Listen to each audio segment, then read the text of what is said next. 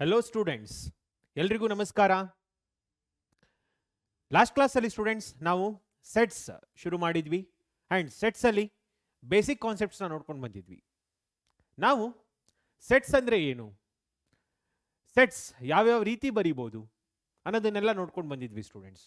ಮೊದಲನೇದಾಗಿ ಸೆಟ್ಸ್ ಅಂದ್ರೆ ಏನು?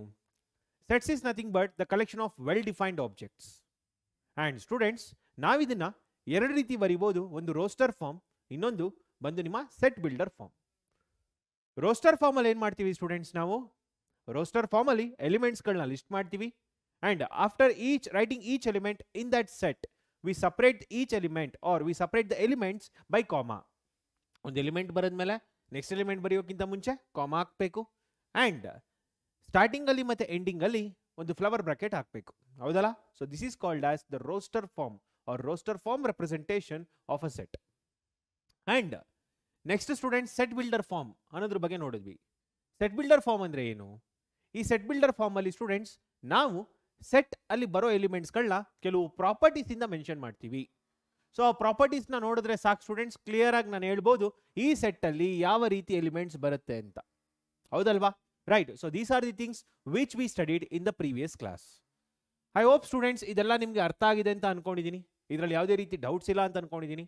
ಅಂಡ್ ಸ್ಟೂಡೆಂಟ್ಸ್ ನಾವು ನಿಮಗೆ ಇದರಲ್ಲಿ ನಿಮ್ಮ Abhiyan ಬ್ಯಾಚರಿ students up to KCET and also mains will be completing. And ಈ ಚಾಪ್ಟರ್ಸ್ ಅಲ್ಲಿ ಸ್ಟೂಡೆಂಟ್ಸ್ 4 ದಿನ, ಈ ಸೆಟ್ಸ್ 4 ದಿನದಲ್ಲಿ ಕಂಪ್ಲೀಟ್ ಆಗುತ್ತೆ. ಅದಾದ್ಮೇಲೆ ಒಂದು ಪ್ರಾಕ್ಟೀಸ್ ಶೀಟ್ ಪ್ರಾಬ್ಲಮ್ ಅಂತ ಬರುತ್ತೆ. ಸೊ ಆ ಪ್ರಾಕ್ಟೀಸ್ ಶೀಟ್ ಅಲ್ಲಿ students we will be including the concepts of both, means the problems on both KCET and mains. Okay, so ಅದರದ್ದು ಕೂಡ ಒಂದು ರೆಕಾರ್ಡೆಡ್ ಕ್ಲಾಸ್ ಬರುತ್ತೆ ನಿಮಗೆ.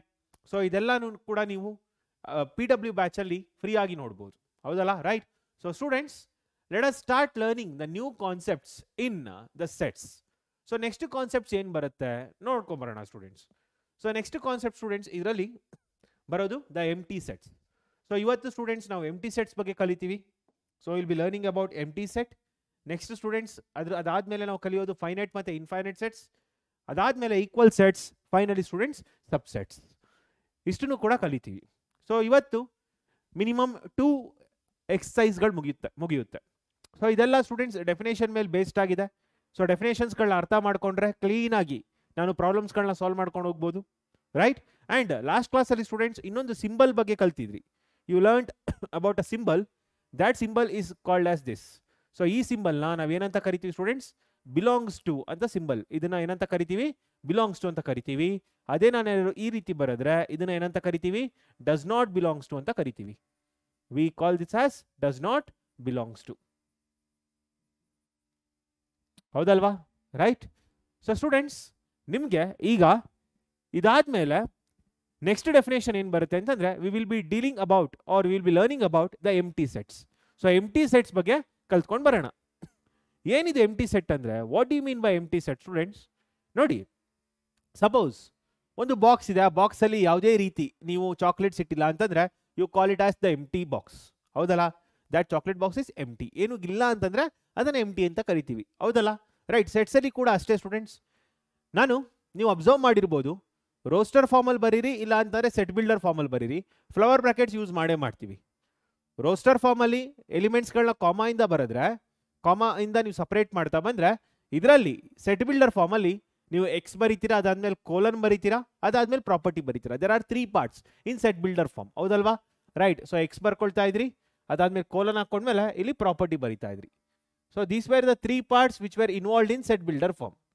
ಸೊ ನೀವು ರೋಸ್ಟರ್ ಫಾರ್ಮಲ್ ಬರೀರಿ, ಸೆಟ್ ಬಿಲ್ಡರ್ ಫಾರ್ಮಲ್ ಬರೀರಿ, ಒಂದು ಮಾತ್ರ ಕಾಮನ್ ಆಗಿತ್ತು, ಅನ್ನೋದು ಫ್ಲವರ್ ಬ್ರಾಕೆಟ್, ಹೌದಲ್ಲ? ರೈಟ್. ಸೊ ಸ್ಟೂಡೆಂಟ್ಸ್ ನಾನೇನಾದ್ರೂ ಜಸ್ಟ್ ಒಂದು ಫ್ಲವರ್ ಬ್ರಾಕೆಟ್ ಬರೀತೀನಿ, ಬರೆದು ಈ ಫ್ಲವರ್ ಬ್ರಾಕೆಟ್ನ ಕ್ಲೋಸ್ ಮಾಡ್ತೀನಿ ಅಂಡ್ ಮಧ್ಯದಲ್ಲಿ ಯಾವುದೇ elements ಬರೆಯೋದಿಲ್ಲ.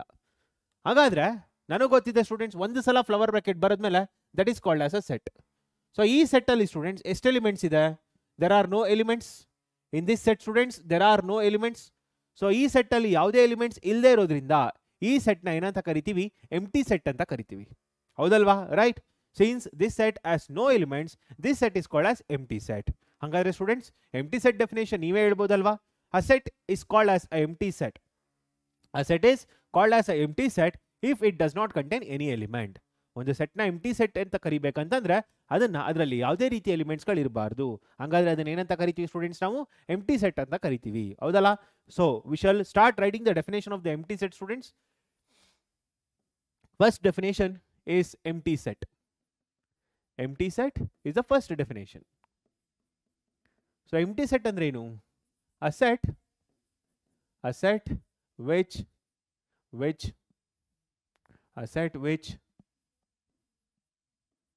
does not contain any element. A set which does not contain any element is called as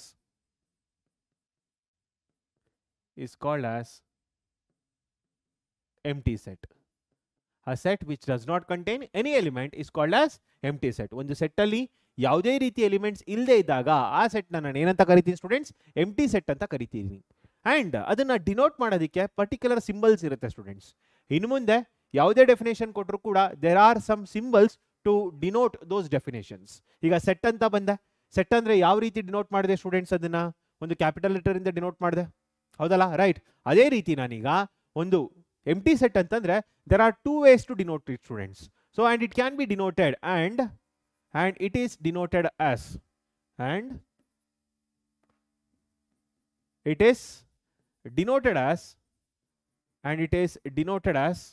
students, watch this. We use this symbol or we use this particular symbol. Okay, so students, this symbol is called as pi, pi. Okay, this pi is used in this set alli. Pi anta andre students adana empty set anta karitivi, pi, pi. Okay, so ee pi na nan students empty set na denote madodagoskara ee symbol na use ಮಾಡ್ತೀವಿ. ಅರ್ಥ ಆಗ್ತಿದ್ಯಾ? Okay, a set which does not contain any element, a set which does not contain any element is called as empty set and it is denoted using these two symbols. ಅರ್ಥ ಆಗ್ತಿದ್ಯಾ ಎಲ್ಲರಿಗೂ? Okay, and let us take some examples students. Example ತಗೋಣ. So what is that example? Let me take first example students.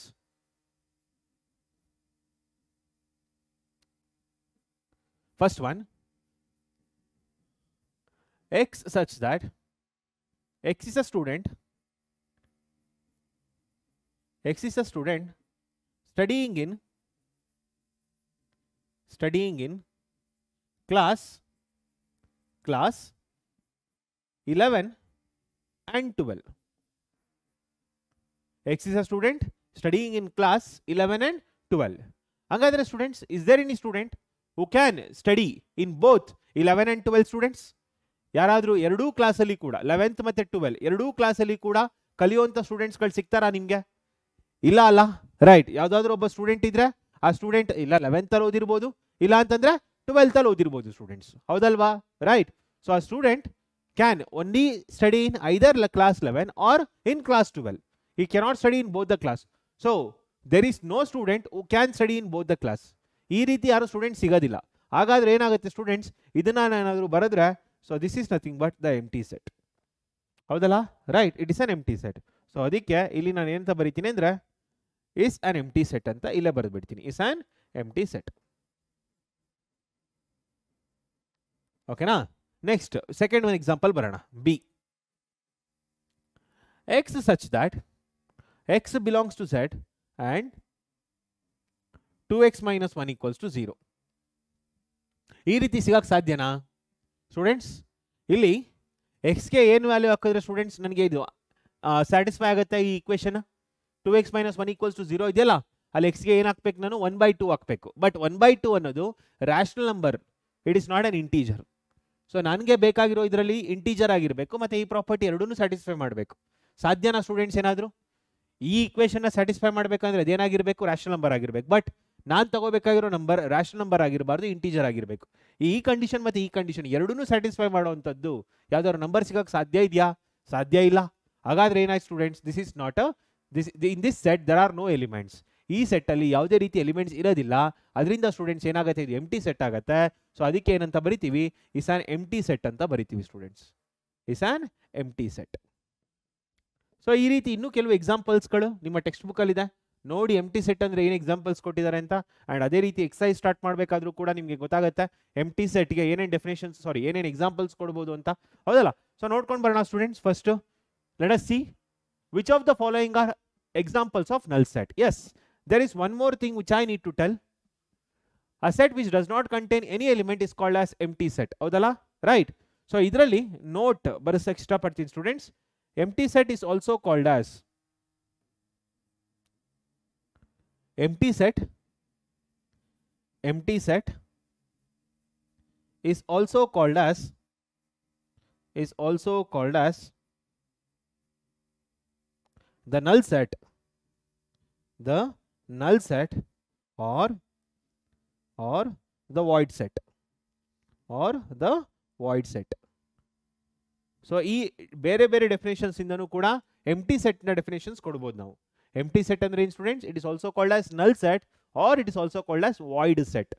Empty set ಅಂದ್ರೂ ಒಂದೇನೆ, ನಲ್ set ಅಂದ್ರೂ ಒಂದೇನೆ, void set ಅಂದ್ರೂ ಒಂದೇನೆ. ಈ ಮೂರು ಕೂಡ ಸೇಮ್ ಮೀನಿಂಗ್ ಕೊಡುತ್ತೆ students. Okay, so same meaning but it is given by different words. So empty set ಅಂದ್ರೂ ಒಂದೇನೆ, ನಲ್ ಸೆಟ್ ಅಂದ್ರೂ ಒಂದೇನೆ, ವಾಯ್ಡ್ ಸೆಟ್ ಅಂದ್ರೂ ಒಂದೇನೆ. ಅರ್ಥ ಆಯ್ತಲ್ಲ? Okay, so let us see the next problem students. ಇಲ್ಲಿ ನೋಡೋಣ. Which of the following are examples of the ನಲ್ ಸೆಟ್. ಈ 4 ಎಕ್ಸಾಂಪಲ್ ಅಲ್ಲಿ ಅಥವಾ 4 ಕ್ವಶನ್ ಅಲ್ಲಿ ಯಾವುದು ನಲ್ ಸೆಟ್ಗೆ ಎಕ್ಸಾಂಪಲ್ಸ್ ಅಂತ ಕೇಳ್ತಾ ಇದ್ದಾರೆ. So let me C the first question students. ಏನಂತ ಇದೆ? Set of add natural numbers divisible by 2. So 2 ನ ಡಿವೈಡ್ ಮಾಡುವಂಥದ್ದು ನ್ಯಾಚುರಲ್ ನಂಬರ್ಸ್ ಹೇಳಿ ಅಂತ ಹೇಳ್ತಾರೆ. ಬಟ್ ಆ ನ್ಯಾಚುರಲ್ ನಂಬರ್ಸ್ ಆಡ್ ಆಗಿರಬೇಕು ಅಂತ ಹೇಳ್ತಿದ್ದಾರೆ. They are telling that it should be an add natural number. ಬರೀ natural number ಆಗಿದ್ದಿದ್ರೆ you can tell that it is what, ಏನಂತ ಹೇಳ್ಬೋದಾಗಿತ್ತು ಸ್ಟೂಡೆಂಟ್ಸ್? ನೀವು 2 ಅಂತ ಹೇಳ್ಬೋದಾಗಿತ್ತು. 2 divides 2, ಹೌದಲ್ಲ, right. So natural numbers divisible by 2, 2 ಇಂದ divide ಆಗುವಂಥ ಆಡ್ ನ್ಯಾಚುರಲ್ ನಂಬರ್ ಸಿಗುತ್ತೆ ಯಾವ್ದಾದ್ರು ಸಿಗಕ್ಕೆ ಸಾಧ್ಯ ಇದೆಯಾ ಸ್ಟೂಡೆಂಟ್ಸ್? ಇಲ್ಲ ಅಲ್ಲ. ಸೊ ಏನಾದರೂ ನಿಮಗೆ ಜಸ್ಟ್ ನ್ಯಾಚುರಲ್ ನಂಬರ್ ಅಂತ ಕೊಟ್ಟಿದ್ದಿದ್ರೆ ಒಂದು ವ್ಯಾಲ್ಯೂ ಬರ್ತಾ ಇತ್ತು. ಯಾವುದು? 2 ಅಂತ ಬರ್ತಾ ಇತ್ತು, ಅಥವಾ 4 ಬರ್ತಾ ಇತ್ತು, 6 ಬರ್ತಾ ಇತ್ತು, ರೈಟ್. ಅದೇ ನಿಮ್ಗೆ ಆಡ್ ನ್ಯಾಚುರಲ್ ನಂಬರ್ ಅಂತಂದ್ರೆ 2 ಯಾವುದೇ ಆಡ್ ನ್ಯಾಚುರಲ್ ನಂಬರ್ನ ಡಿವೈಡ್ ಮಾಡೋದಿಲ್ಲ, ಅದರಿಂದ ಯಾವುದೇ ಅಂತ ನಂಬರ್ಗಳು ಸಿಗಲ್ಲ ಸ್ಟೂಡೆಂಟ್ಸ್ ನಿಮಗೆ, ರೈಟ್. ಅರ್ಥ ಆಗ್ತಿದ್ಯಾ? ಮತ್ತೆ ರಿಪೀಟ್ ಮಾಡ್ತೀನಿ ನೋಡಿ. ಜಸ್ಟ್ ಅಲ್ಲಿ ನ್ಯಾಚುರಲ್ ನಂಬರ್ ಅಂತ ಕೊಟ್ಟಿದ್ದಿದ್ರೆ ಸ್ಟೂಡೆಂಟ್ಸ್ ನಿಮಗೆ 4 6 8 2 4 6 8 10 ಆ ಥರ ಬರಿಬೋದಾಗಿತ್ತು, ಹೌದಲ್ಲ, ರೈಟ್. ಬಟ್ ಇಲ್ಲಿ ಆಡ್ ನ್ಯಾಚುರಲ್ ನಂಬರ್ ಅಂತ ಕೊಟ್ಟಿರೋದ್ರಿಂದ ಯಾವುದೇ ಆದಂಥ ನಂಬರ್ಗಳು ನಮಗೆ ಇಲ್ಲಿ ಇನ್ಕ್ಲೂಡ್ ಮಾಡ್ಕೊಳ್ಳೋಕೆ ಸಾಧ್ಯ ಇಲ್ಲ. ಸೊ ಯಾವುದು ನಂಬರ್ ಇನ್ಕ್ಲೂಡ್ ಮಾಡ್ಕೊಳ್ಳೋಕೆ ಸಾಧ್ಯ ಇಲ್ಲದೆ ಇರೋದ್ರಿಂದ ಸ್ಟೂಡೆಂಟ್ಸ್ ಇದೇನಾಗುತ್ತೆ? ಎಂಟಿ ಸೆಟ್ ಆಗುತ್ತೆ. ಸೊ ಅದರಿಂದ ಏನಂತ ಹೇಳ್ಬೋದು students? Which of the following are the example of ನಲ್ set? S, this is a ನಲ್ ಸೆಟ್. ಹೌದಲ್ಲ, ದಿಸ್ ಇಸ್ ನಲ್ ಸೆಟ್. ಇಟ್ ಇಸ್ ಅ ನಲ್ ಸೆಟ್. ನಲ್ ಸೆಟ್ ಅಂದ್ರೂ ಒಂದೇನೆ. ನಲ್ ಅಂದ್ರೇನು? 0 ಅಂತ. ವಾಯ್ಡ್ ಅಂದ್ರೂ ಕೂಡ 0ನೇ ಸ್ಟೂಡೆಂಟ್ಸ್. ವಾಯ್ಡ್ ಅಂದ್ರೂ ಎಂಟಿ ಅಂತ ಅರ್ಥ. ಓಕೆ, ಸೊ ನಲ್ set there is nothing. Void is also called as there is nothing. Okay, fine. So ಈಗ ಬರೋಣ ಸ್ಟೂಡೆಂಟ್ಸ್ ಇಲ್ಲಿ set of even prime numbers. So set of even prime numbers, is there any element which is even as well as a prime number? S, there is an element 2. ಹಂಗಾರೆ ಬರಿಬೋದಲ್ವ students ಇದು? So ಇದೇನಾಯಿತು? It is not a ನಲ್ set. It is not a ನಲ್ set. ನಮಗೆ reasons ಕೇಳಿಲ್ಲ students, just ಇದು ನಲ್ set ಹೌದೋ ಇಲ್ವೋ ಅಂತ ಕೇಳ್ತಿದ್ದಾರೆ ಅಷ್ಟೇ. ಸೊ ಅದು ನಲ್ ಸೆಟ್ ಹೌದೋ ಇಲ್ವೋ ಅಂತ ಮೆನ್ಷನ್ ಮಾಡಿದ್ರೆ ಸಾಕು. ಇಟ್ ಈಸ್ ನಾಟ್ ಅ ನಲ್ ಸೆಟ್. ಓಕೆ, ರೀಸನ್ಸ್ ಏನು ಕೇಳ್ತಾ ಇಲ್ಲ ಬರೆಯೋದಕ್ಕೆ, ಜಸ್ಟ್ ಇಷ್ಟನ್ನು ಬರೆದ್ರೆ ಸಾಕು. ನೆಕ್ಸ್ಟ್ ಏನು ಕೇಳ್ತಾ ಇದ್ದಾರೆ students? X is a natural number. X ಅನ್ನೋದು ನ್ಯಾಚುರಲ್ ನಂಬರ್ ಆಗಿರ್ಬೇಕು ಅಷ್ಟೇ ಅಲ್ಲ. ಎಕ್ಸ್ 5ಗಿಂತನೂ ಕಡಿಮೆ ಇರಬೇಕು, 7ಗಿಂತನೂ ಜಾಸ್ತಿ ಇರಬೇಕು. ಒಂದು ನಂಬರ್ ತಗೊಂಡ್ರೆ ಆ ನಂಬರ್ 5ಗಿಂತನೂ ಕಡಿಮೆ 7ಗಿಂತನೂ ಜಾಸ್ತಿ ಸಾಧ್ಯ ಇದೆಯಾ? ಈಗ 4 ಅಂತ ಹೇಳ್ತೀನಪ್ಪ. 4 ಅನ್ನೋದು 5ಗಿಂತ ಕಡಿಮೆ ಹೌದು, ಬಟ್ 7ಗಿಂತ ಜಾಸ್ತಿ ಅಲ್ಲ ಅಲ್ವಾ? ಹೌದಲ್ವಾ, ರೈಟ್. 9 ತಗೊಳ್ತೀನಿ. 9 ಅನ್ನೋ ನಂಬರ್ 7ಗಿಂತ ಜಾಸ್ತಿ ಬಟ್ 5ಗಿಂತ ಕಡಿಮೆನಾ? ಇಲ್ಲ. ಸೊ ನಾನು ಸ್ಟೂಡೆಂಟ್ಸ್ ತಗೊಳ್ಳೋ ನಂಬರ್ ಈ 2 ಕಂಡೀಷನ್ ಸ್ಯಾಟಿಸ್ಫೈ ಮಾಡಬೇಕು. ಯಾಕಂದ್ರೆ ಆ್ಯಂಡ್ ಇದೆ ಇಲ್ಲಿ. ಆ್ಯಂಡ್ ಇದ್ರೆ ಏನಾಗುತ್ತೆ? ಈ 2 ಕಂಡೀಷನ್ ಸ್ಯಾಟಿಸ್ಫೈ ಮಾಡಬೇಕು. 4 ತಗೊಂಡ್ರೆ ಅಥವಾ 3 ತಗೊಂಡ್ರೆ it is less than 5 ಒಪ್ಕೊಳ್ಳೋಣ, but ಇನ್ನೊಂದು ಕಂಡೀಷನ್ ಸ್ಯಾಟಿಸ್ಫೈ ಮಾಡಲ್ಲ. 10 ತಗೊಂಡ್ರೆ ಇಟ್ ಈಸ್ ಗ್ರೇಟರ್ ದೆನ್ 7, ಒಂದು ಕಂಡೀಷನ್ ಸ್ಯಾಟಿಸ್ಫೈಡ್, ಬಟ್ ಇನ್ನೊಂದು condition it is not less than 5, 10 is not less than 5. ಅದರಿಂದ ಏನಾಯ್ತು ಸ್ಟೂಡೆಂಟ್ಸ್ ಇದು? So we can't get any number year. ಯಾವುದೇ number ತಗೊಳ್ಳಿ, ಈ 2 ಕಂಡೀಷನ್ ಸ್ಯಾಟಿಸ್ಫೈ ಮಾಡೋಕ್ಕೆ ಸಾಧ್ಯನೇ ಇಲ್ಲ ಸ್ಟೂಡೆಂಟ್ಸ್. ಹಂಗಾದ್ರೆ ಏನಾಯ್ತು ಸ್ಟೂಡೆಂಟ್ಸ್ ಇದು? ಇಟ್ ಇಸ್ ಅ ನಲ್ ಸೆಟ್. ದಿಸ್ ಇಸ್ ಅ ನಲ್ ಸೆಟ್ ಸ್ಟೂಡೆಂಟ್ಸ್. ಓಕೆ, ಸೊ ನಾವು y is a point common to any 2 parallel lines. Students ಯಾವ್ದಾದ್ರು ಒಂದು 2 ಪ್ಯಾರಲ್ ಲೈನ್ ತಗೊಳ್ತೀನಿ. ಈ 2 ಪ್ಯಾರಲ್ ಲೈನ್ ತಗೊಂಡಾಗ ಸ್ಟೂಡೆಂಟ್ಸ್ ಇದ್ರ ಮಧ್ಯೆ ಯಾವ್ದಾದ್ರು ಕಾಮನ್ ಲೈನ್ ಸಿಗಕ್ಕೆ ಸಾಧ್ಯ ಇದೆಯಾ? ಸಾರಿ, ಕಾಮನ್ ಪಾಯಿಂಟ್ ಸಿಗಕ್ಕೆ ಸಾಧ್ಯ ಇದೆಯಾ? ಈ ಎರಡು ಲೈನಲ್ಲಿ ಈಗ ಇಲ್ಲೊಂದು ಪಾಯಿಂಟ್ ಬರಿತೀನಪ್ಪ, ವೈ ಅಂತ ಬರಿತೀನಿ. ಈ ಪಾಯಿಂಟ್ ಇನ್ನೊಂದು ಲೈನ್ ಮೇಲೆ ಇರಕ್ಕೆ ಸಾಧ್ಯ ಇದೆಯಾ? ಇದ್ರೆ ಏನಾಗುತ್ತೆ, ಅದು ಪ್ಯಾರಲಲ್ ಆಗೋದಿಲ್ಲ. ಪ್ಯಾರಲಲ್ ಏನಂದ್ರೆ ಏನಾಯ್ತು, ಎರಡೂ ಕೂಡ ಮೀಟ್ ಆಗೋದಿಲ್ಲ ಅಂತ. ಕಾಮನ್ ಪಾಯಿಂಟ್ ಬರೋದು ಯಾವಾಗ? ಮೀಟ್ ಆದಾಗ. ಸೊ ಎರಡು ಲೈನ್ ಮೀಟ್ ಆಗದೇ ಇದ್ದಾಗ students there can be no common point, right? So ಅದರಿಂದ ಯಾವುದೇ ರೀತಿ ಕಾಮನ್ ಪಾಯಿಂಟ್ ಬರಕ್ಕೆ ಸಾಧ್ಯ ಇಲ್ಲ. ಅದರಿಂದ ಏನಾಯ್ತು ಸ್ಟೂಡೆಂಟ್ಸ್, ಇದು ಇಟ್ ಈಸ್ ಆಲ್ಸೋ ಅ ನಲ್ set. This is also a ನಲ್ ಸೆಟ್. ನೋಡಿದ್ರಾ ಎಷ್ಟು ಎಕ್ಸಾಂಪಲ್ಸ್ ಇದೆ ಅಂತ? Okay, so you can see that, right? How many examples you can get here? ಹೌದಲ್ವಾ students, right? Okay, so let me C which is the next question we have. Finite ಮತ್ತೆ infinite ಬರಬೇಕು, ಅದಕ್ಕೆ ಬರೋಣ. ಅದಕ್ಕಿಂತ ಮುಂಚೆ ಕೆಲವು ಡೆಫಿನೇಷನ್ಸ್ಗಳಿದೆ, ಅದನ್ನು ಕೊಡ್ತೀನಿ ಸ್ಟೂಡೆಂಟ್ಸ್. ಅದಾದಮೇಲೆ ಫೈನೈಟ್ ಮತ್ತೆ ಇನ್ಫೈನೈಟ್ ಸೆಟ್ಸ್ ಬಗ್ಗೆ ತಿಳ್ಕೊಳ್ಳೋಣ. Okay, so first we shall try to know what you mean by ಕಾರ್ಡಿನಾಲಿಟಿ of a set.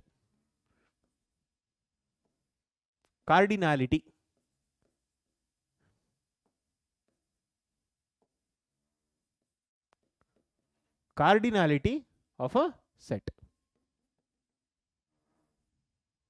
So what do you mean by cardinality of a set? Cardinality of a set ಅಂದ್ರೆ ಏನು students? ಈ definition ನಿಮ್ಮ text book ಅಲ್ಲಿ ಇಲ್ಲ, but ಇದು ಅವಶ್ಯಕತೆ ಇದೆ, ಅದಕ್ಕೋಸ್ಕರ ಬರೆಸ್ತಾ ಇದ್ದೀನಿ. ಸೊ ಕಾರ್ಡಿನಾಲಿಟಿ ಆಫ್ ಅ ಸೆಟ್ ಅಂದ್ರೆ ಏನು? ಏನಿಲ್ಲ ಸ್ಟೂಡೆಂಟ್ಸ್, ಒಂದು ಸೆಟ್ ಬರ್ಕೊಳ್ತೀನಿ, ಆ ಸೆಟ್ ಅಲ್ಲಿ ಎಷ್ಟು ನಂಬರ್ ಆಫ್ ಎಲಿಮೆಂಟ್ಸ್ ಇದೆ ಅಂತ ಕೌಂಟ್ ಮಾಡ್ತೀನಿ, that is called as ಕಾರ್ಡಿನಾಲಿಟಿ.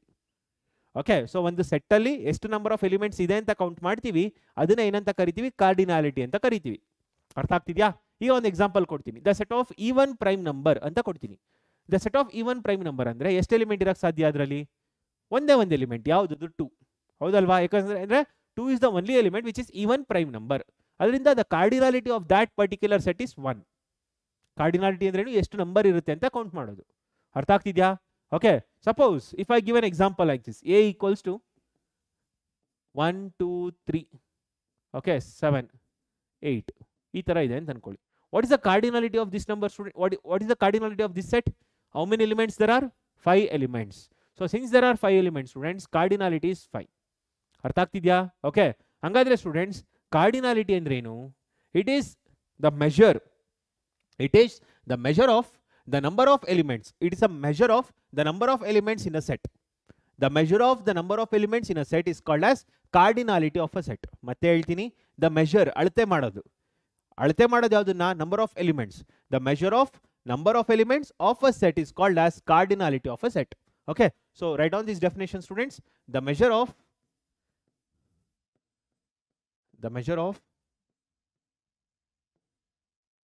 number of elements, the measure of number of elements of a set, the measure of number of elements of a set is called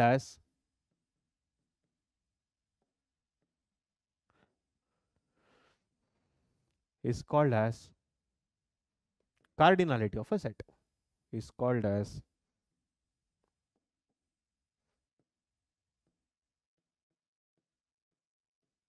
cardinality of a set.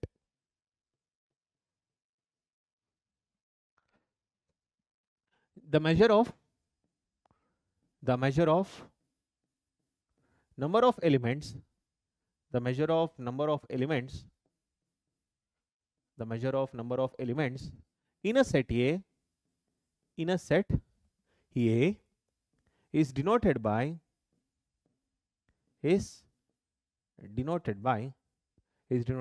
n of A. Okay na? So let us take some examples students. Examples: if A equals to 1 A C 2, okay, if I write like this, then what is n of A students? ಎಷ್ಟು elements ಇದೆ ಇದರಲ್ಲಿ ಹೇಳ್ತೀರಾ? How many elements are there here students? There are 4 elements. ಹೌದಲ್ಲ? ಯಾವ ರೀತಿನಾದರೂ ಇರಲಿ, ಆದರೆ ಎಷ್ಟು elements ಇದೆ? 4 ಎಲಿಮೆಂಟ್ಸ್ ಇದೆ, right?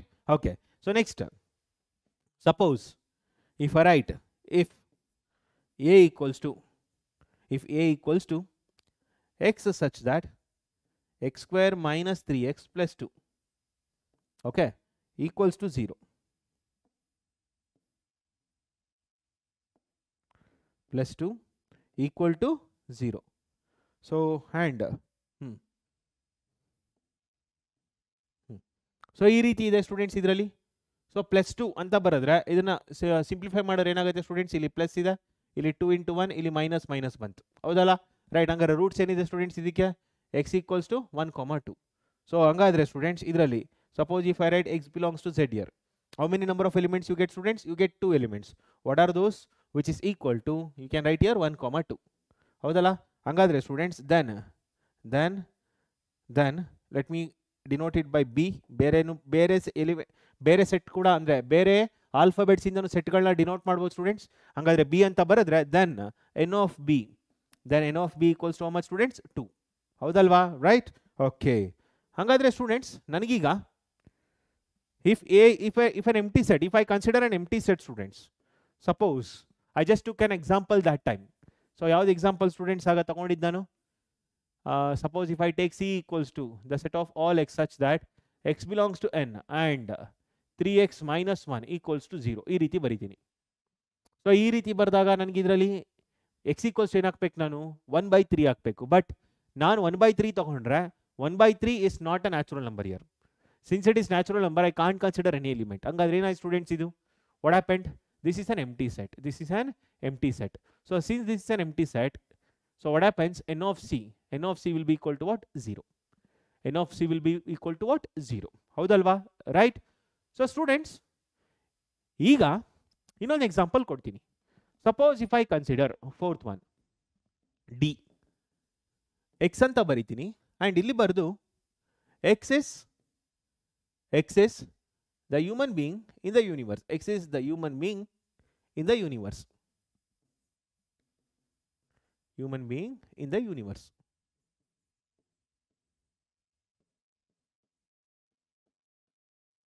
Okay na? In the universe. So universe you can consider it as earth here. So here in the universe. Students, ಈಗ ಮುಂಚೆ ಎಲ್ಲ ನನಗೆ ಕಡಿಮೆ ಎಲಿಮೆಂಟ್ಸ್ ಇತ್ತು. 0 ಎಲಿಮೆಂಟ್ಸ್ ಇತ್ತು, 2 ಎಲಿಮೆಂಟ್ಸ್ ಇತ್ತು, 4 ಎಲಿಮೆಂಟ್ಸ್ ಇತ್ತು. ಕೌಂಟ್ ಮಾಡದೆ ಬರೆದ್ಬಿಟ್ಟ. ಹೌದಲ್ವಾ? ರೈಟ್. ಬಟ್ ಇಲ್ಲಿ ನೋಡಿ ಹ್ಯೂಮನ್ ಬೀಯಿಂಗ್ಸ್ ಇದ್ದಾರೆ. Set of human beings in the universe ಅಂತ ಹೇಳ್ತಾ ಇದ್ದೀನಿ. ಸೊ ಎಷ್ಟು ಹ್ಯೂಮನ್ ಬೀಯಿಂಗ್ಸ್ ಇರೋಕ್ಕೆ ಸಾಧ್ಯ students? There can be many, like there are 720 crores in the world ಅಂತ ಹೇಳ್ತಾರೆ. ನಿಯರ್ಲಿ 8 billion ಅಂತ ಹೇಳ್ತಾರೆ. May be 800 crores. Okay, 720 or 800 crores ಅಂತ ಹೇಳ್ತಾರೆ, 8 billion ಅಂತ ಹೇಳ್ತಾರೆ. ಸೊ ತುಂಬಾನೇ ಜಾಸ್ತಿ ಆಯ್ತಲ್ವಾ?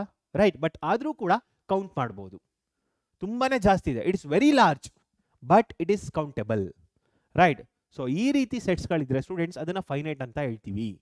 ಅಂದರೆ ಒಂದು ಸೆಟ್ ಇರುತ್ತೆ, ಅದರಲ್ಲಿ ತುಂಬಾನೇ ಕಡಿಮೆ ಎಲಿಮೆಂಟ್ಸ್ ಇರ್ಬೋದು, ಇಲ್ಲ ಎಲಿಮೆಂಟ್ಸ್ ಇಲ್ಲದೇನೂ ಇರ್ಬೋದು. ಎಲಿಮೆಂಟ್ಸ್ ಇಲ್ಲದೆ ಇರ್ಬೋದು, ತುಂಬ ಕಡಿಮೆ ಇರ್ಬೋದು, ತುಂಬ ಜಾಸ್ತಿನೂ ಇರ್ಬೋದು, ಬಟ್ ಕೌಂಟ್ ಮಾಡೋ ರೀತಿ ಇರ್ಬೋದು. ಸೊ ಈ ರೀತಿ ಸೆಟ್ಗಳಿದ್ದಾಗ ಅದನ್ನೇನಂತ ಕರಿತೀವಿ ಸ್ಟೂಡೆಂಟ್ಸ್? ನಾವು ಫೈನೈಟ್ ನಂಬರ್ ಆಫ್ ಸೆಟ್ಸ್ ಅಂತ we call it as finite sets ಅಂತ ಕರಿತೀವಿ. Okay. So if it is not finite then it is called as infinite. So finite opposite ಏನು? ಇನ್ಫೈನೈಟ್. ಇನ್ಫೈನೈಟ್ ಯಾವಾಗ? ಕೌಂಟ್ ಮಾಡೋದಕ್ಕೆ ಆಗೋದಿಲ್ಲ.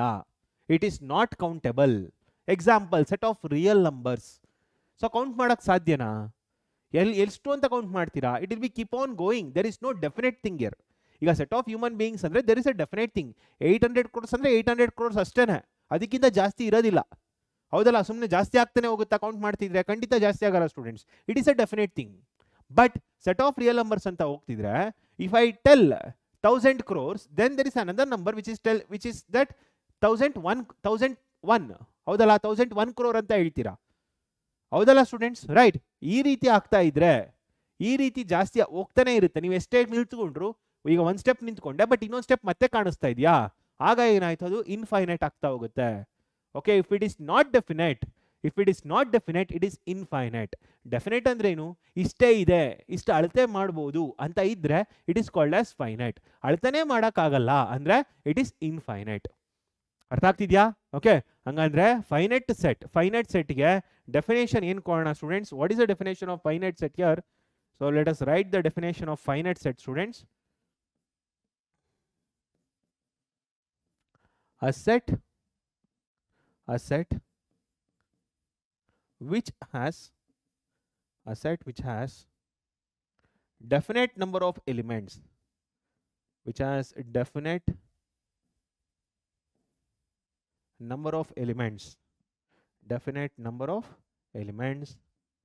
is called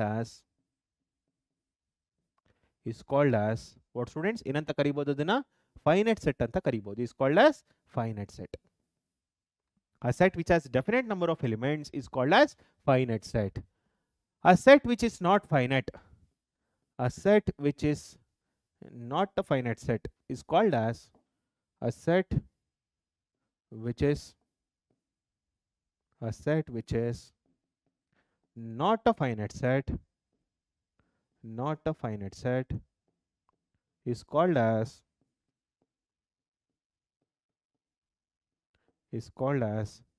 infinite set. A set which is not a finite set is called as infinite set. ಒಂದು set finite set ಆಗದೆ ಇದ್ರೆ ಅದನ್ನ ಏನಂತ ಕರಿತೀವಿ ಸ್ಟೂಡೆಂಟ್ಸ್? ನಾವು ಇನ್ಫೈನೈಟ್ ಸೆಟ್ ಅಂತ ಕರಿತೀವಿ. Okay, let me give some example students. Suppose if I right here and ಇನ್ನೊಂದು ನೋಟ್ ಕೊಡಕ್ಕೆ ಇಷ್ಟಪಡ್ತೀನಿ ಸ್ಟೂಡೆಂಟ್ಸ್. ಇದರಲ್ಲಿ ಸ್ವಲ್ಪ ಮಾಡಿಫಿಕೇಶನ್ ಮಾಡ್ತೀನಿ. A set which is empty and a set which is empty or ಇಲ್ಲಿ ಸ್ವಲ್ಪ ಮಾಡಿಫಿಕೇಶನ್ ಮಾಡಕ್ಕೆ ಇಷ್ಟಪಡ್ತೀನಿ. A set which is empty, a set which is empty or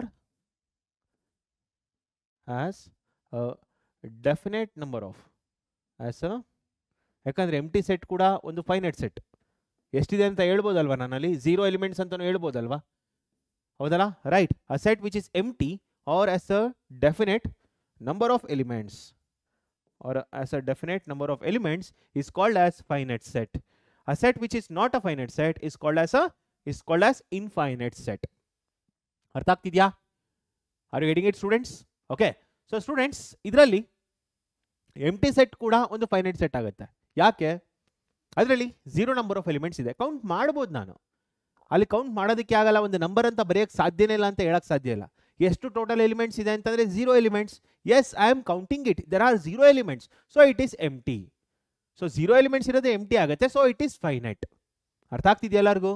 okay, so students count ಮಾಡೋದಕ್ಕೆ ಆಗಲ್ಲ ಅಂದಾಗ ಅದೇನಾಗುತ್ತೆ? ಇನ್ಫೈನೈಟ್ ಆಗುತ್ತೆ. 0 is also countable, ಅದರಿಂದ ಅದು ಫೈನೈಟ್ ಆಗುತ್ತೆ. ಸೊ ಹಂಗಾದ್ರೆ ಎಂಟಿ ಸೆಟ್ ಕೂಡ ಒಂದು ಫೈನೈಟ್ ಸೆಟ್ ಅಂತ ಕರಿತೀವಿ ಸ್ಟೂಡೆಂಟ್ಸ್. ಅರ್ಥ ಆಗ್ತಿದೆಯಾ ಎಲ್ಲರಿಗೂ? Okay, suppose if I give an example here. Example, set of natural numbers. First one, set of natural numbers. Set of natural numbers. Students, how do you write the set of natural numbers? ಹೇಳ್ತೀರಾ? So set of natural numbers is denoted by n. n ಇಂದ denote ಮಾಡ್ತೀವಿ. And ಇದರಲ್ಲಿ 1 2 3 4 ಅಂತ ಹಾಕೊಂಡು dot dot ಹಾಕೊಂಡು ಹೋಗ್ತೀವಿ. ಯಾಕೆ dot ಹಾಕೊಳ್ತೀವಿ students ಅಂದ್ರೆ ಇದು ಇನ್ಫೈನೈಟ್ ಆಗಿರೋದ್ರಿಂದ ನನಗೆ nth ಎಲಿಮೆಂಟ್, ಲಾಸ್ಟ್ ಎಲಿಮೆಂಟ್ ಏನು ಅಂತ ಹೇಳಕ್ಕಾಗದೇ ಇರೋದ್ರಿಂದ ಏನಾಗುತ್ತೆ ಸ್ಟೂಡೆಂಟ್ಸ್? ಇದು ಇನ್ಫೈನೈಟ್ ಆಗ್ತಾ ಹೋಗುತ್ತೆ. ಸೊ ಇನ್ಫೈನೈಟ್ ಯಾಕಾಗುತ್ತೆ ಅಂತಂದ್ರೆ ಲಾಸ್ಟ್ ಎಲಿಮೆಂಟ್ ಇಷ್ಟೇ ಇರುತ್ತೆ. ಇದೇ ಲಾಸ್ಟ್ ಎಲಿಮೆಂಟ್ ನಂಬರ್ ಅಂತ ನನಗೆ ಹೇಳಕ್ ಸಾಧ್ಯ ಆಗದೆ ಇರೋದ್ರಿಂದ ಅದು ಇನ್ಫೈನೈಟ್ ಆಗುತ್ತೆ. ಅಂಡ್ ಡಿನೋಟ್ ಮಾಡೋದು ಹೇಗೆ ಸ್ಟೂಡೆಂಟ್ಸ್? ಅದನ್ನ ಬರೆಯೋದು ಹೇಗೆ? ಅದನ್ನ ರೋಸ್ಟರ್ ಫಾರ್ಮ್ ಅಲ್ಲಿ ಹೇಗೆ ಬರೆಯೋದು ಸ್ಟೂಡೆಂಟ್ಸ್ ಅಂದ್ರೆ it can be return like this. Starting ಒಂದು 3-4 ಎಲಿಮೆಂಟ್ ಬರ್ಕೊಳ್ಳಿ. ಸೊ ಪ್ಯಾಟರ್ನ್ ಅರ್ಥ ಆಗುತ್ತೆ ನನಗೆ. So will be understanding the pattern here. So ಯಾವ ರೀತಿ ಎಲಿಮೆಂಟ್ಸ್ ಇದೆ ಅಂತ ಪ್ಯಾಟರ್ನ್ ಗೊತ್ತಾಗುತ್ತೆ ನನಗೆ. ಹೌದಲ್ಲ? ರೈಟ್. ಈ ಪ್ಯಾಟರ್ನ್ ಗೊತ್ತಾದಾಗ ಸ್ಟೂಡೆಂಟ್ಸ್ ನನಗೆ ಸುಲಭ ಆಗುತ್ತೆ ನೆಕ್ಸ್ಟ್ ನಂಬರ್ ಯಾವುದು ಅಂತ ಹೇಳಕ್ಕೆ. ಯಾಕಂದ್ರೆ ಇಮಿಡಿಯೇಟ್ ನಾನು ನೆಕ್ಸ್ಟ್ ನಂಬರ್ ಹೇಳ್ಬೋದು ಸ್ಟೂಡೆಂಟ್ಸ್, 5 ಅಂತ 6 ಅಂತ ಹೇಳ್ಬೋದು. Next number. ಹೌದಲ್ಲ? ರೈಟ್. ಸೊ ಈ ರೀತಿ ಪ್ಯಾಟರ್ನ್ ರೆಕಾಗ್ನೈಸೇಷನ್ ಮಾಡೋದಕ್ಕೋಸ್ಕರ ಫಸ್ಟ್ 3-4 ಎಲಿಮೆಂಟ್ಸ್ ಬರೀಲೇಬೇಕು. ಸೊ 3-4 ಎಲಿಮೆಂಟ್ಸ್ ಬರೆದು ಅದಾದ್ಮೇಲೆ 3 ಡಾಟ್ಸ್ ಹಾಕಿದ್ರೆ ಸಾಕು. It is understood that it is infinite. Suppose if I right set of even numbers ಅಂತ ಬರೀತೀನಿ ಅಂತ ಅನ್ಕೊಳ್ಳಿ. Suppose if I write set of even numbers. Okay, so ಹಂಗಾದ್ರೆ ಸ್ಟೂಡೆಂಟ್ಸ್ ಇದನ್ನ ಈವನ್ ನಂಬರ್ಸ್ ನ let me consider it as E ಅಂತ ತಗೊಳ್ಳೋಣ. So ಇದರಲ್ಲಿ ಸ್ಟೂಡೆಂಟ್ಸ್ 2 4 6 8 10 ಅಂಡ್ ಸೋ ಆನ್ ಅಂತ ಬರ್ಕೊಂಡು ಹೋಗ್ತೀನಿ. ಸೊ ಯಾಕಂದ್ರೆ ನೆಕ್ಸ್ಟ್ ಸ್ಟೂಡೆಂಟ್ಸ್ ನನಗೆ ಇದರಲ್ಲಿ ಏನು ಗೊತ್ತಾಗುತ್ತೆ ಸ್ಟೂಡೆಂಟ್ಸ್? ಇದರಲ್ಲಿ ನೆಕ್ಸ್ಟ್ ನನಗೆ ಎಲಿಮೆಂಟ್ಸ್ ಏನು ಬರುತ್ತೆ ಅಂತ ಗೊತ್ತು. 12 14 16 ಈ ರೀತಿ ಬರುತ್ತೆ ಅಂತ ಗೊತ್ತು. ಸೊ ಒಂದು ಪ್ಯಾಟರ್ನ್ ರೆಕಾಗ್ನೈಸ್ ಮಾಡೋದು ಗೊತ್ತಾಗ್ಬೇಕು ಸ್ಟೂಡೆಂಟ್ಸ್ ನನಗೆ. ಅದರಿಂದ ಈ ರೀತಿ ಬರಿತಾ ಹೋಗ್ತೀವಿ. ಅರ್ಥ ಆಗ್ತಿದೆಯಲ್ಲ ಎಲ್ಲರಿಗೂ? Everyone? Okay, fine. So students ಹಾಗಾದ್ರೆ ಇನ್ಫೈನೈಟ್ ಸೆಟ್ ಬಂದಾಗ ಬರೆಯೋದು ಹೇಗೆ ಅಂತ ಗೊತ್ತಾಯ್ತು. ಸೊ ಇನ್ಫೈನೈಟ್ ಸೆಟ್ ಬಂದಾಗ ಬರೆಯೋದು ಹೇಗೆ ಸ್ಟೂಡೆಂಟ್ಸ್?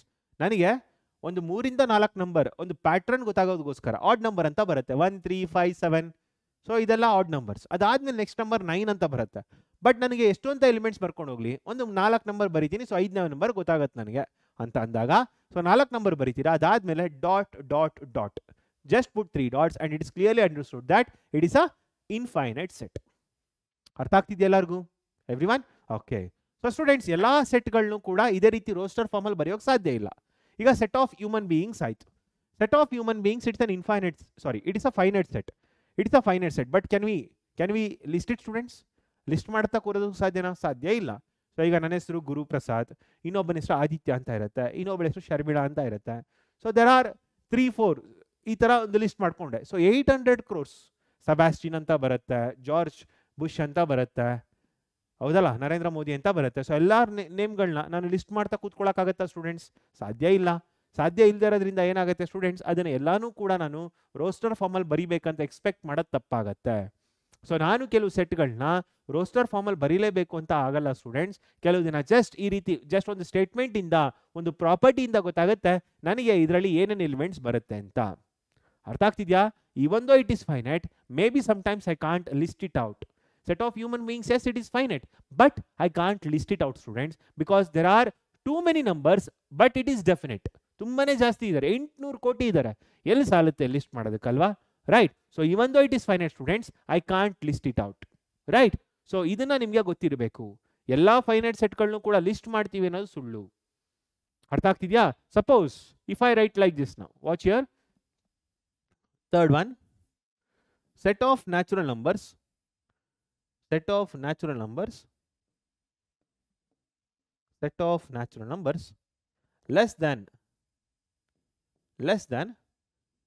100 ಅಂತ ಬರೀತೀನಿ. ಈಗ ನಾನು ಇದರಲ್ಲಿ ಬರೆಯೋಕ್ಕೆ ಶುರು ಮಾಡ್ತೀನಿ ಸ್ಟೂಡೆಂಟ್ಸ್, ಎ ಅಂತ.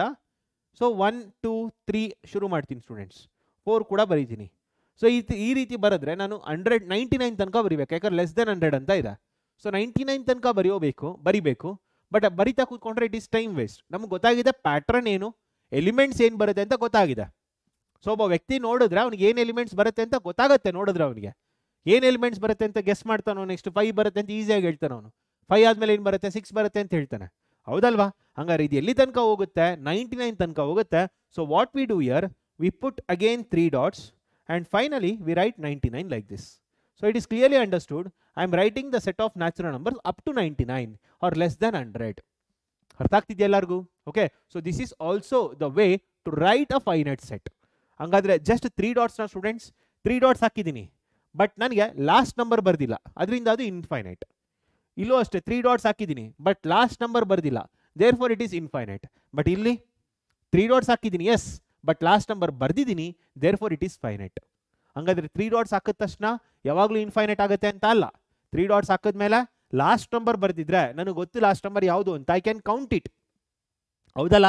ರೈಟ್. ದೇರ್ ಫಾರ್ ಏನಾಗುತ್ತೆ ಸ್ಟೂಡೆಂಟ್ಸ್, ಅದು ಫೈನೈಟ್ ಆಗುತ್ತೆ. ಅರ್ಥ ಆಗ್ತಿದೆ ಎಲ್ಲರಿಗೂ? Okay. So let us solve the problem students.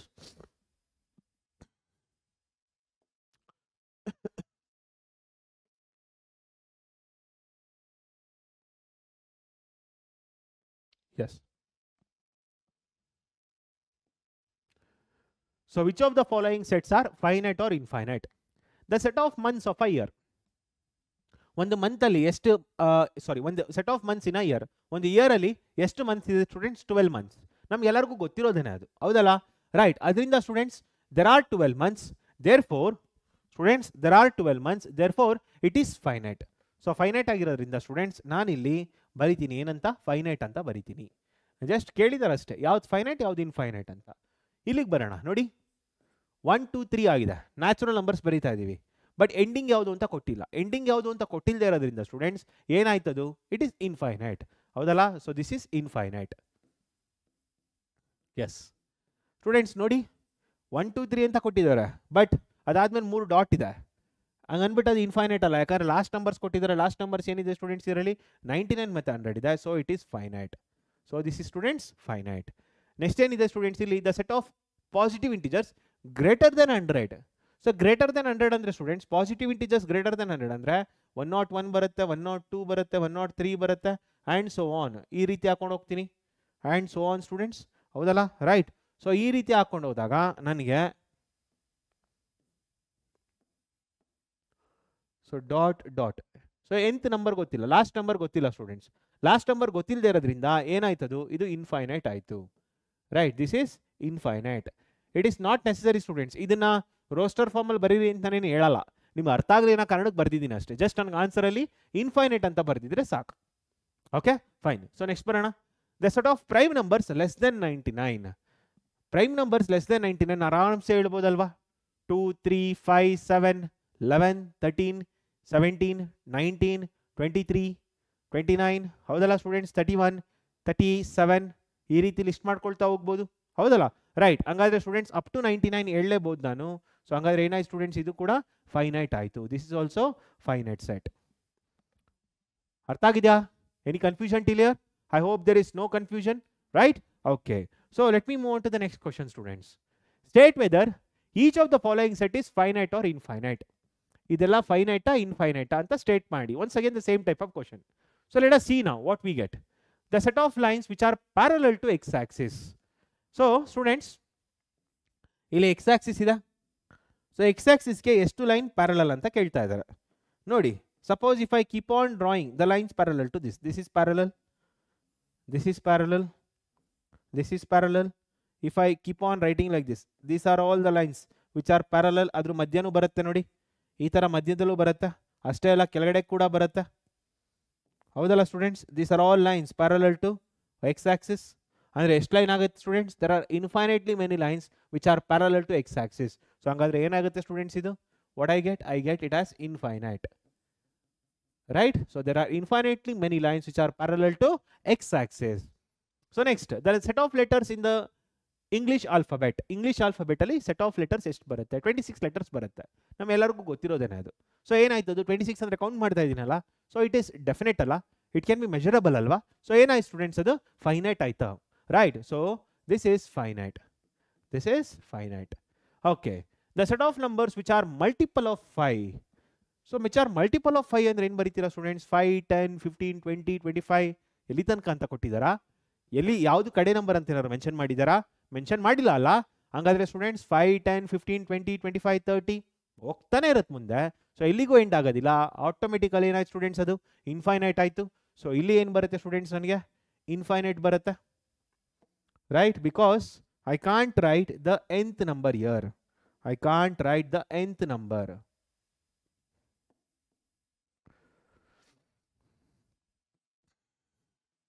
So students ಇದು ಏನಾಯ್ತು ಸ್ಟೂಡೆಂಟ್ಸ್, ಇದು ಮೂರನೇದು ಇನ್ಫೈನೈಟ್ ಆಯಿತು. ಸೊ ನಾಲ್ಕನೇದಕ್ಕೆ ಬರೋಣ. ನಾಲ್ಕನೇದೇನಿದೆ? The set of animals living on earth. Already ಹೇಳಿದೆ, set of human beings count ಮಾಡಿದ್ಮೇಲೆ ಸೆಟ್ ಆಫ್ ಹ್ಯೂಮನ್ ಬೀಯಿಂಗ್ಸ್ 800 ಕೋಟಿ ಇರ್ಬೋದು.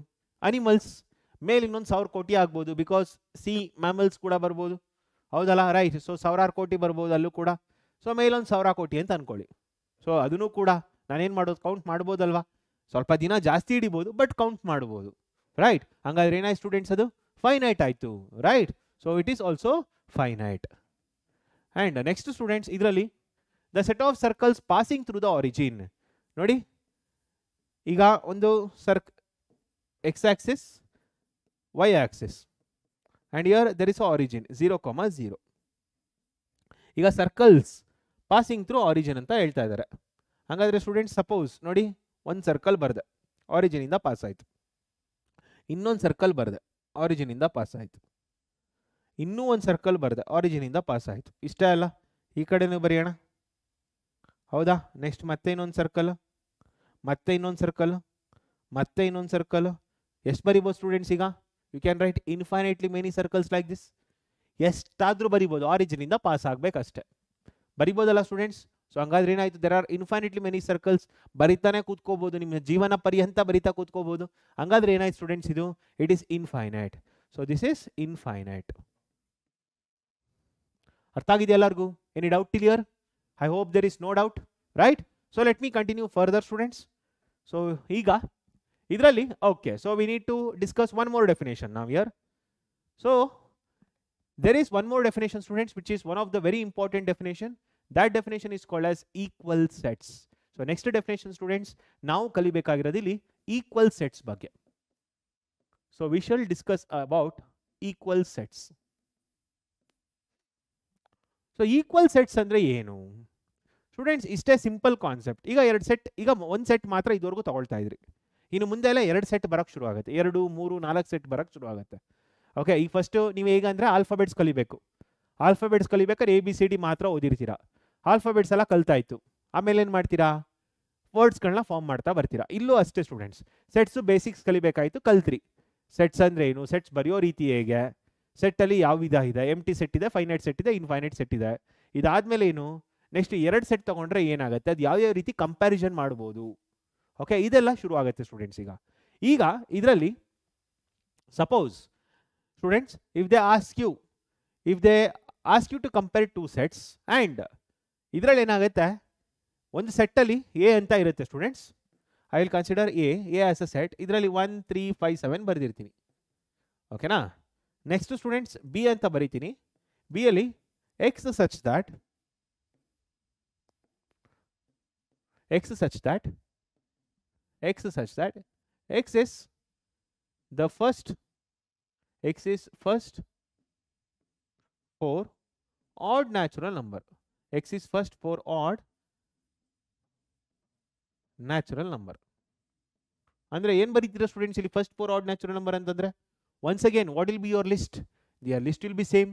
ಏನದು 1, 3, 5, 7 ಹೌದಲ್ವಾ? ರೈಟ್. ಹಂಗಾದ್ರೆ ಸ್ಟೂಡೆಂಟ್ಸ್ ಈ ಸೆಟ್ ಬೇರೆ ಅಲ್ಲ, ಈ ಸೆಟ್ ಬರೆಯಲ್ಲ, ಬರ್ದಿರೋ ರೀತಿ ಬೇರೆ ಆಗ್ಬೋದು. ಎಲಿಮೆಂಟ್ಸ್ ಏನು ಸೇಮ್ ಎಲಿಮೆಂಟ್ಸ್. ಯಾವ್ದು ಎಲಿಮೆಂಟ್ಸ್? 1, 3, 5, 7.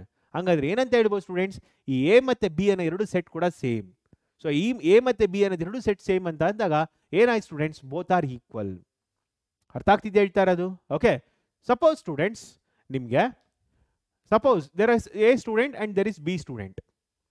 ಅವನಿಗೆ ಒಬ್ಬ ಸ್ಟೂಡೆಂಟ್ ಎಗೆ English, Kannada, next physics, chemistry, maths, biology. Okay, marks ನೋಡಿ 59, 60, 85, 99, 100, ನೆಕ್ಸ್ಟ್ 75 ಅಂತ ಅಂದ್ಕೊಳ್ಳಿ. ಓಕೆನಾ. ನೆಕ್ಸ್ಟ್ ಸ್ಟೂಡೆಂಟ್ಸ್ ಇದರಲ್ಲಿ ಬರೋಣ 60, 75, okay, next 59, 100, 99. Okay, so and ಇನ್ನೊಂದು ಎಲಿಮೆಂಟ್ ಯಾವ್ದು ಮಿಸ್ ಆಗಿದೆ ಇದರಲ್ಲಿ? ಇಲ್ಲಿ 85. ಓಕೆ, ಸೊ ಇದರಲ್ಲಿ 85 ಹಾಕ್ಕೊಳ್ತೀನಿ. ಇದರಲ್ಲಿ 85 ಹಾಕ್ಕೊಳ್ತೀನಿ. ಹಾಗಾದರೆ ಸ್ಟೂಡೆಂಟ್ಸ್ ನೋಡಿ, this is student A marks, this is student A marks, this is student B marks. But both the marks are same. Total ಮಾಡಿ ಸ್ಟೂಡೆಂಟ್ಸ್ ಆನ್ಸರ್ ಸೇಮ್ ಬರುತ್ತೆ. So it can be taken in any order, ಬೇರೆ ಬೇರೆ order ಆಗಿರ್ಬೋದು. ಇದರಲ್ಲಿ set ಎದು students marks ಏನೇನು ಬರುತ್ತೆ students, ಇದರಲ್ಲಿ ನಾನು marks of the student A in each subject ಅಂತ ಬರೀತೀನಿ. ಸೊ ಏನಿದೆ ಇದರಲ್ಲಿ 59, 60, 85, 99, 100, next 75. Next student set B ಅಲ್ಲಿ ಬರೀತೀನಿ. ಸೊ ಅದೇ ರೀತಿ the set of marks of the student B ಅಂತ ಬರೆದಾಗ ಇದರಲ್ಲಿ 60, 75, ನೆಕ್ಸ್ಟ್ 59, 100, ನೆಕ್ಸ್ಟ್ ಏನಿದೆ ಇದರಲ್ಲಿ 99 ಇದೆ, ಮತ್ತು 85 ಇದೆ. ಹಾಗಾದರೆ 2 ಸೆಟ್ ಕೂಡ ಸೇಮ್ ಅಲ್ವಾ ಸ್ಟೂಡೆಂಟ್ಸ್? ಬರ್ದಿರೋ ಆರ್ಡರ್ ಬೇರೆ ಬೇರೆ ಆಗ್ಬೋದು, but both the sets are same. Okay, ಹಂಗಾದ್ರೆ 2 sets A and B are said to be equal if they have the common elements. Okay, so 2 sets A and B are said to be equal if they have the same elements. So ಈ ತರ same elements 2 set ಅಲ್ಲೂ ಕೂಡ ಇದ್ರೆ ಆ 2 set ನ ಏನಂತ ಕರಿತೀವಿ students? ನಾವು ಏನಂತ ಕರಿತೀವಿ? ಈಕ್ವಲ್ ಸೆಟ್ಸ್ ಅಂತ ಕರಿತೀವಿ. Okay, it can be return in any order. Already ಹೇಳಿದ್ದೀನಿ ಸ್ಟೂಡೆಂಟ್ಸ್, ರೋಸ್ಟರ್ ಫಾರ್ಮ್ ಅಲ್ಲಿ 2 ರೂಲ್ಸ್ ಅಲ್ಲಿ ಹೇಳಿದ್ದೀನಿ. Writing the elements in particular order is immaterial. ಅಂದರೆ ನಮ್ಮ ಎಲಿಮೆಂಟ್ಸ್ಗಳನ್ನ ಯಾವುದೇ ಆರ್ಡರ್ ಆದರೂ ಬರಿತಾ ಹೋಗ್ಬೋದು. ಸೊ ಇದೇ ಆರ್ಡರಲ್ಲಿ ಬರಿಬೇಕಂತ ರೂಲ್ಸ್ ಏನಿಲ್ಲ, ರೈಟ್? ಹಾಗಾದರೆ ಸ್ಟೂಡೆಂಟ್ಸ್ ಈ ರೀತಿ ಎಲಿಮೆಂಟ್ಸ್ಗಳಿದ್ರೆ ಅದನ್ನ ಈಕ್ವಲ್ ಅಂತ ಹೇಳ್ತೀವಿ. ಸೊ ಅದರಿಂದ let me right the definition of equal set students.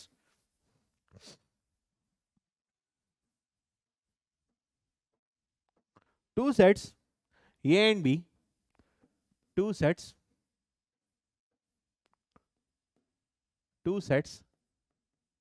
A and B are said to be equal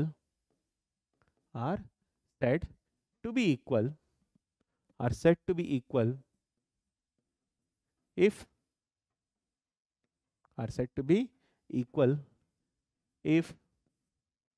they have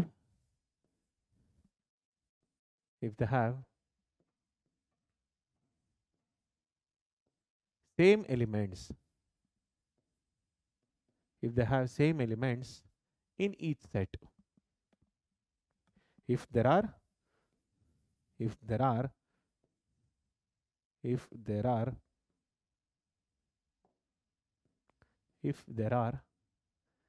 same elements in each set A and B. Two sets A and B are said to be equal if there are same elements in each set A and B. Okay, so as I gave the example, students, example bariyana.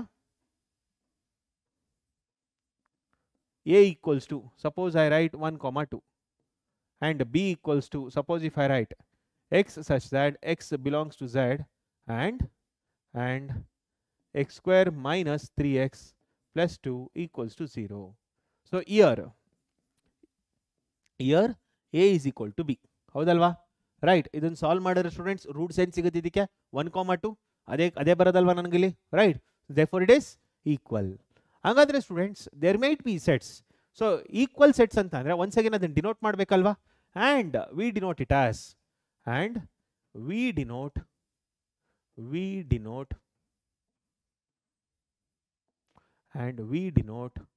it as A is equal to B. So this is how we denote, students. So adike A equal to B anta barade. Hagadre suppose if the sets are not equal, then we call it as unequal sets. And how do we denote, students? A not equal to B anta baritivi. Note if the sets are not equal, if the sets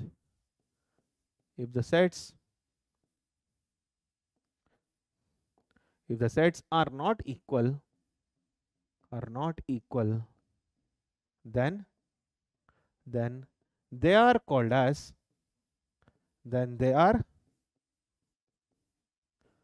as unequal sets and are denoted by A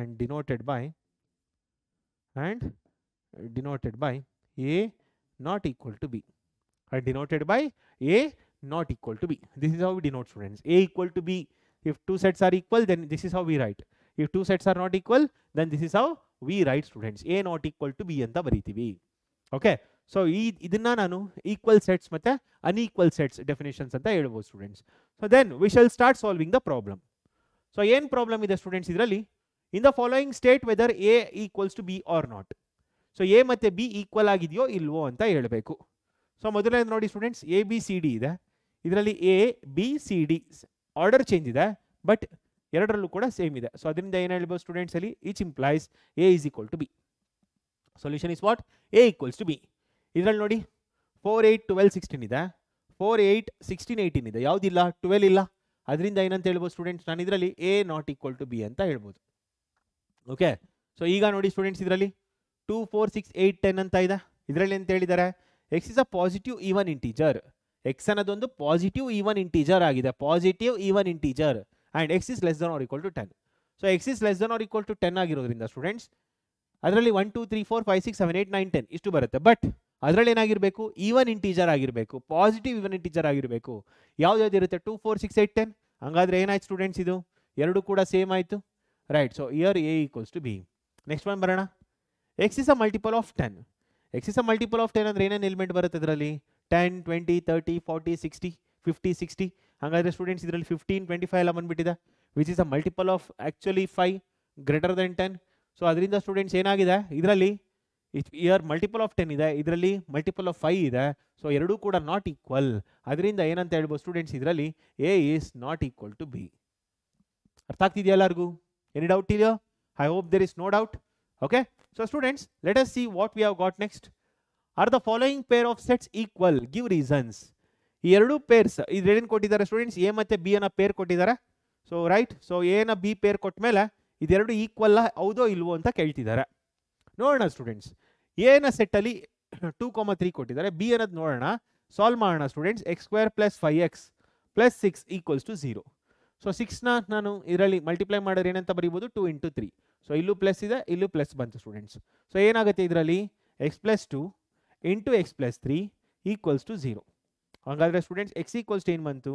-2 and -3. But ಇದರಲ್ಲಿ therefore B is equal to ಏನಂತ ಹೇಳ್ಬೋದು students? ಇದರಲ್ಲಿ x is a solution. So -2, -3 ಬಂತು. But what is A students? A is equal to ಏನು ಕೊಟ್ಟಿದ್ದಾರೆ? 2, 3 ಕೊಟ್ಟಿದ್ದಾರೆ.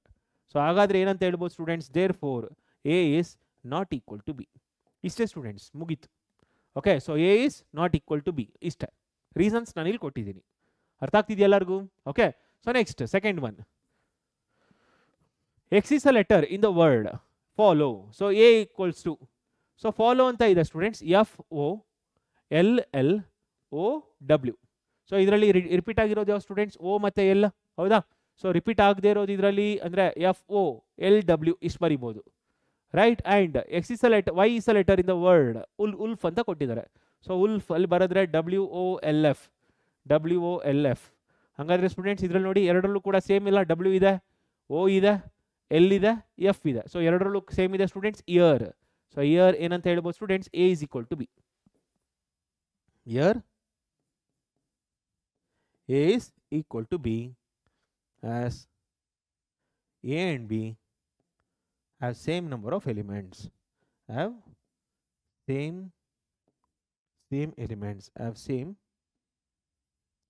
elements. ಬೇಕಾದ್ರೆ ಇಲ್ಲಿ ರೀಸನ್ ಅಂತ ಅಂದ್ರೆ as A and B do not have same elements. This may be the reason, students. ಅರ್ಥ ಆಗ್ತಿದ್ಯಾ? Right? Okay. So students, let us see what we have got next. From the sets given below, select equal sets ಅಂತ ಹೇಳ್ತಿದ್ದಾರೆ. ಈ sets ಅಲ್ಲಿ ಯಾವುದು equal sets ಅಂತ ನೋಡಿ, identify ಮಾಡಿ ಅಂತ ಹೇಳ್ತಿದ್ದಾರೆ students. Let us try to identify here. So ಇದರಲ್ಲಿ ಏನಿದೆ ಸ್ಟೂಡೆಂಟ್ಸ್? ನನಗೆ ಫಸ್ಟ್ 2, 4, 8, 12 ಇದೆ. ಇಲ್ಲೇನಾದರೂ 2, 4, 8, 12 ಇದೆ ನೋಡಿ. ಇಲ್ಲಿ ಇಲ್ಲ, ಇಲ್ಲಿ ಇದೆಯಾ? ಇಲ್ಲ, ಇಲ್ಲಿ ಇಲ್ಲ, ಇಲ್ಲೆಲ್ಲೂ ಇಲ್ಲ ಸ್ಟೂಡೆಂಟ್ಸ್. 2, 4, 8, 12 ಎಲ್ಲೂ ಇಲ್ಲ. ಸೊ ಅದರಿಂದ ಎಗೆ ಯಾವುದು ಸೆಟ್ ಈಕ್ವಲ್ ಆಗಿರೋ ಥರ ಇಲ್ಲ. ಬಿಗ್ ಬರೋಣ, 1, 2, 3, 4. ಸೊ ಇಲ್ಲಿ 1, 2, 3, 4 ಇಲ್ಲ, ಇಲ್ಲಿ ಇಲ್ಲ, ಇಲ್ಲಿ ನೋಡಿ ಇದೆ 1, 2, 3, 4. ದೇರ್ ಫೋರ್ ಸ್ಟೂಡೆಂಟ್ಸ್ ಮೊದಲನೇ ಪೇರ್ ಯಾವ್ದು ಸಿಕ್ತು ನನಗೆ? B = D ಸಿಕ್ತು, ಹೌದಾ? ಸೊ ಇನ್ಯಾವುದು ಇಲ್ಲ ಸ್ಟೂಡೆಂಟ್ಸ್ ಈ ಕಡೆ. ನೆಕ್ಸ್ಟ್ ಬರೋಣ 4, 8, 12, 14. ಸೊ 4, 8, 12, 14 ಎಲ್ಲೂ ಇಲ್ಲ ಸ್ಟೂಡೆಂಟ್ಸ್ ಇಲ್ಲಿ. Is that right? ನೆಕ್ಸ್ಟ್ ನೋಡಿ ಇನ್ಯಾವುದಿದೆ? ಡಿಗೆ ಆಲ್ರೆಡಿ ಆಗಿದೆ. ಸೊ ನೆಕ್ಸ್ಟ್ ಇ -1 ಮತ್ತು 1 ನೋಡಿ, -1 ಮತ್ತು 1 ಅಲ್ಲಿದೆ ಸ್ಟೂಡೆಂಟ್ಸ್. ಈ ಜಿ ಎಲ್ ನೋಡಿ ಇಲ್ಲಿದೆ. ಸೊ ಸೆಕೆಂಡ್ ಪೇರ್ ಯಾವ್ದು ಸ್ಟೂಡೆಂಟ್ಸ್ ನನಗೆ? E = G. So these are the 2 pairs which I get which are equal. So ಇವೆರಡು ಇಷ್ಟು ಪೇರ್ಗಳು ಸ್ಟೂಡೆಂಟ್ಸ್ ಈಕ್ವಲ್ ಸೆಟ್ಸ್ ಆಗಿದೆ. ಓಕೆ, ಸೊ ನಾವು students we shall C or we shall come to the next topic that is called as subsets. So subsets ಅನ್ನೋ topic ಬರೋಣ students ಈಗ. Okay, S, ಯಾ. So ಇದನ್ನ ಕ್ವಶನ್ಸ್ಗಳನ್ನ subsets ಮೇಲೆ ಇರೋ ಕ್ವಶನ್ ಸ್ಟೂಡೆಂಟ್ಸ್ ಅದು. So next we shall see what are subsets. So subsets ಅಂದ್ರೆ ಏನು? So ಈಗ ಸ್ಟೂಡೆಂಟ್ಸ್ ನೀವು ಕಲಿಬೇಕಾಗಿರೋ ಕೆಲವು ಟಾಪಿಕ್ಗಳು ಯಾವುದು ಅಂತಂದ್ರೆ ಇದರಲ್ಲಿ ಮೊದಲನೇದು ಸಬ್ಸೆಟ್ಸ್. ಸೊ ಸಬ್ಸೆಟ್ಸ್ ಇದಕ್ಕೆ ಸಿಂಬಲ್ ಬಂದು ಸ್ಟೂಡೆಂಟ್ಸ್ ಈ ರೀತಿ ಬರಿತೀವಿ. A is a subset of B ಅನ್ನೋದಕ್ಕೆ ಸಿಂಬಲ್ ಇದು. This is a symbol used for subset. Okay, C type ಬರೀತೀರಾ students. Actually A ಅಂತ ಬರೆದು ಸ್ವಲ್ಪ ಈ ರೀತಿ ಹಾಕ್ಬೇಕು. This is called as subset. Subset definition. Subset ಅಂದ್ರೆ ಏನು ಅಂತ ಹೇಳ್ಕೊಡ್ತೀನಿ. Okay, so this is the first definition you need to know. Next students ಇದಾದ್ಮೇಲೆ ನೆಕ್ಸ್ಟ್ ನಮಗೆ ಗೊತ್ತಾಗಬೇಕಾಗಿರೋದು ಪ್ರಾಪರ್ ಸಬ್ಸೆಟ್. ಸೊ ನೆಕ್ಸ್ಟ್ ನಮಗೆ ಗೊತ್ತಾಗಬೇಕಾಗಿರೋ ಸ್ಟೂಡೆಂಟ್ಸ್ ಇದರಲ್ಲಿ ಪ್ರಾಪರ್ ಸಬ್ಸೆಟ್ ಅಂದ್ರೆ ಏನು?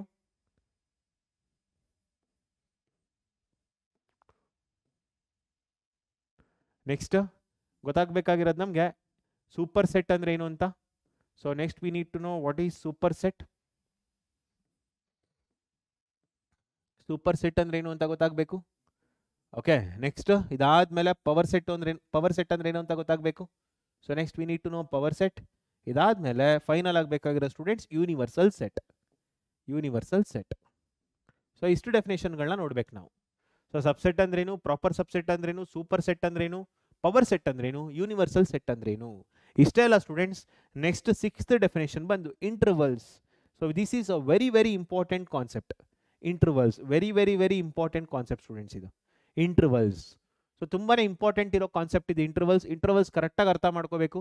ಇನ್ ಫ್ಯೂಚರ್ ನೀವು ರಿಯಲ್ ನಂಬರ್ಸ್ ಎಲ್ಲ ಯೂಸ್ ಮಾಡಿದ್ರು ಇಂಟರ್ವಲ್ಸ್ ತರ ಬರಿತಾ ಹೋಗ್ತೀರಾ.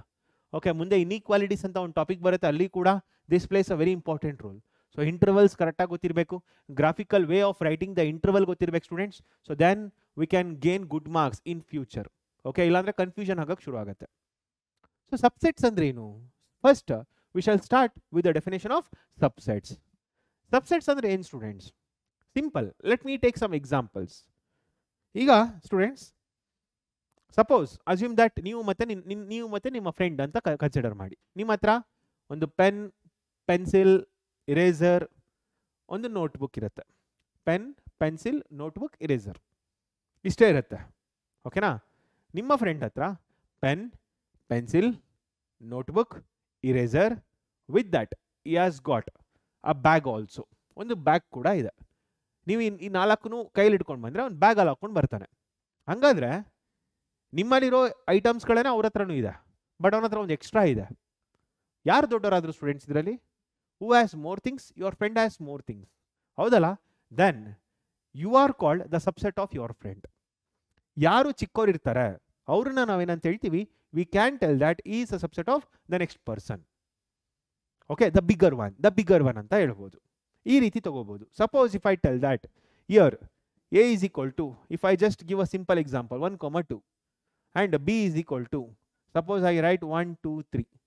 ಸೊ ಇದರಲ್ಲಿ 1,2 ಅನ್ನೋ ಎಲಿಮೆಂಟ್ಸ್ಗಳು ಕೂಡ ಬಿ ಅಲ್ಲಿದೆ. ನಾನು ನಿಮ್ಗೆ ಹೇಳ್ದಂಗೆ ಸ್ಟೂಡೆಂಟ್ಸ್, ನಿಮ್ಮ ಫ್ರೆಂಡ್ ಹತ್ರ ಪೆನ್, ಪೆನ್ಸಿಲ್, ರಬ್ಬರ್ ಮತ್ತೆ ನೋಟ್ಬುಕ್, ಅದ್ರ ಜೊತೆಗೆ ಬ್ಯಾಗ್ ಇದೆ, ಬಟ್ ನಿಮ್ಮಲ್ಲಿರೋ ಐಟಮ್ಸ್ಗಳು ಕೂಡ ಅವನ ಹತ್ರ ಇದೆ. ಅದನ್ನ ನೀವು ಮರಿಬಾರ್ದು. ಓಕೆ, ಸೊ ನಿಮ್ಮಲ್ಲಿರೋ ಐಟಮ್ಸ್ಗಳು ಅವನ ಹತ್ರ ಇರಬೇಕು ಫಸ್ಟ್ ಆಫ್ ಆಲ್. ಅದಕ್ಕಿಂತ ಒಂದು ಜಾಸ್ತಿ ಇದ್ರೂ ಪರವಾಗಿಲ್ಲ. ಓಕೆ, ಮೊದಲನೇ ಕಂಡೀಷನ್ ತಗೊಳ್ತಾ ಇದ್ದೀನಿ. ಸರ್ ಈಕ್ವಲ್ ಇದ್ರೆ ಏನಾಗುತ್ತೆ ಸರ್? ಅದಕ್ಕೆಲ್ಲ ಬರೋಣ. ಈಕ್ವಲ್ ಇದ್ರೆ ಈಕ್ವಲ್ ಸೆಟ್. ಓಕೆ, ಅದು ಯಾಕೆ, ಹೇಗೆ, ಅದೆಲ್ಲ ಡಿಸ್ಕಸ್ ಮಾಡೋಣ. ಫಸ್ಟ್ ಆಫ್ ಆಲ್ ನಾನು ಕನ್ಸಿಡರ್ ಮಾಡ್ತಿರೋ ಸ್ಟೇಟ್ಮೆಂಟ್ ತಗೊಳ್ಳಿ. ಏನು? ನಿಮ್ಮ ಹತ್ರ ಏನು ಐಟಮ್ಸ್ ಇದೆ, ಅವನ ಹತ್ರ ಒಂದು ಐಟಮ್ಸ್ಗಳಿದೆ, ಬಟ್ ಒಂದು ಜಾಸ್ತಿ ಇದೆ, ಮಿನಿಮಮ್ ಒಂದು ಜಾಸ್ತಿ ಇದೆ. ಆಗ ಏನಂತ ಕರಿತೀವಿ? You are called Ganesh. ನೀವು ಗಣೇಶ್ ಅಂತ ಅಂದ್ರೆ ಇನ್ನೊಬ್ಬ ಸುಬ್ರಹ್ಮಣ್ಯ ಅಂತಂದ್ರೆ Ganesh is a subset of Subrahmanya ಅಷ್ಟೇ. ಓಕೆ, ಇದರಲ್ಲಿ ನೋಡಿ ಎ ಅಲ್ಲಿ 1, 2 ಇದೆ, ಬಿ ಅಲ್ಲಿ 1, 2, 3 ಇದೆ. So I can tell that A is a subset of B. ಯಾಕಂದ್ರೆ ಫಸ್ಟ್ ಆಫ್ ಆಲ್ ಎ ಅಲ್ಲಿರೋ ಎಲಿಮೆಂಟ್ಸ್ಗಳು ಬಿ ಅಲ್ಲಿ ಇರಬೇಕು. ಅದು ಫಸ್ಟ್ ರೂಲ್ಸ್. ನಾನೇನಾದರೂ A is a subset of B ಅಂತ ಕರಿತಾ ಇದ್ದೀನಿ ಅಂತಂದ್ರೆ ಇದರಲ್ಲಿರೋ ಎಲಿಮೆಂಟ್ಸ್ಗಳು ಇದರಲ್ಲಿ ಇರಬೇಕು. ಅದರಿಂದ ನಾನು ಕನ್ಕ್ಲೂಷನ್ ಬರ್ಬೋದು ಸ್ಟೂಡೆಂಟ್ಸ್. ಏನಂತ ಕನ್ಕ್ಲೂಷನ್ ಬರ್ಬೋದು ಇದರಲ್ಲಿ? I can tell that A is a subset of B. A is a subset of B. ಈಗ ನನ್ನ ಕ್ವಶನ್ ಉಲ್ಟಾ ಮಾಡಿದ್ರೆ ನಡೆಯುತ್ತಾ? Is be a subset of A? ನೀವು ಹೇಳ್ಬೋದು, ಸರ್ ಬಿ ಅಲ್ಲಿರೋ ಎಲಿಮೆಂಟ್ಸ್ ಎ ಅಲ್ಲಿ ಇದೆಯಲ್ಲ ಸರ್. ಎಲ್ಲಿದೆ? ಇಲ್ವಲ್ಲ. 3 ಏನೋ ಎಲಿಮೆಂಟ್ಸ್ ಎ ಅಲ್ಲಿ ಇದೆಯಾ? 3 ಏನೋ ಎಲಿಮೆಂಟ್ ಎ ಅಲ್ಲಿ ಇಲ್ಲ. ಹಂಗಾದ್ರೆ ಏನಾಯ್ತು?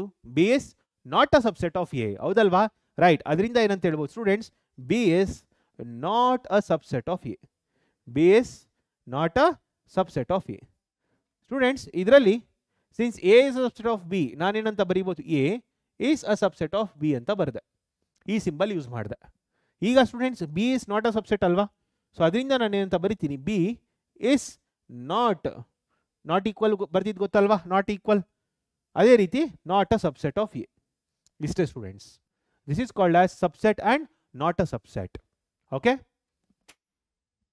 As I was telling students, ನಿಮಗೆ ಸಬ್ಸೆಟ್ಸಲ್ಲಿ ಸಬ್ಸೆಟ್ಸ್ ಆಗೋದಕ್ಕೆ ಕೂಡ ಎಕ್ಸಾಂಪಲ್ಸ್ಗಳಿದೆ, ಸಬ್ಸೆಟ್ಸ್ ಆಗದೆ ಇರೋದಕ್ಕೆ ಕೂಡ ಎಕ್ಸಾಂಪಲ್ಸ್ ಇದೆ.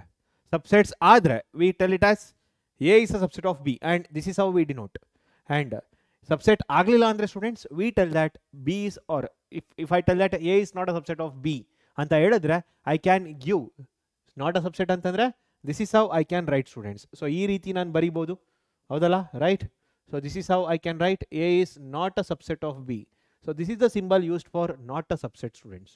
ಸೊ ಸಬ್ಸೆಟ್ ಆದರೆ ಹೇಗೆ, ಸಬ್ಸೆಟ್ ಆಗಲಿಲ್ಲ ಹೇಗೆ ಅಂದರೆ ಗೊತ್ತಾಯ್ತು ನಮಗೀಗ, ಹೌದಲ್ವಾ? ಹಂಗಾದ್ರೆ ಸಬ್ಸೆಟ್ ಅಂದರೆ ಆಕ್ಚುಯಲ್ ಡೆಫಿನೇಷನ್ ಏನು? Let us see the definition of subset students. So let me right in the next page. So what you mean by subset then? A set A is said to be a subset. A set A is said to be a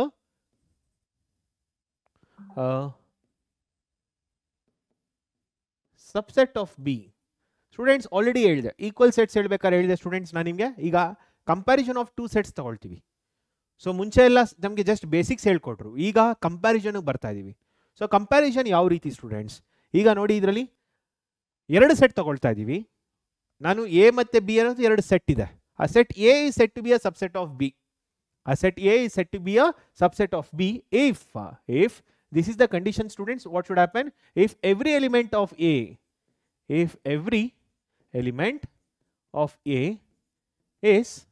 an element of B. If every element of A is an element of B. So ಅಂದ್ರೆ A ಅಲ್ಲಿರೋ ಪ್ರತಿಯೊಂದು element ಕೂಡ B ಅಲ್ಲಿ ಇರಬೇಕು, ಆಗ ಮಾತ್ರ ನಾನು ಅದನ್ನು ಸಬ್ಸೆಟ್ ಅಂತ ಹೇಳಕ್ ಸಾಧ್ಯ.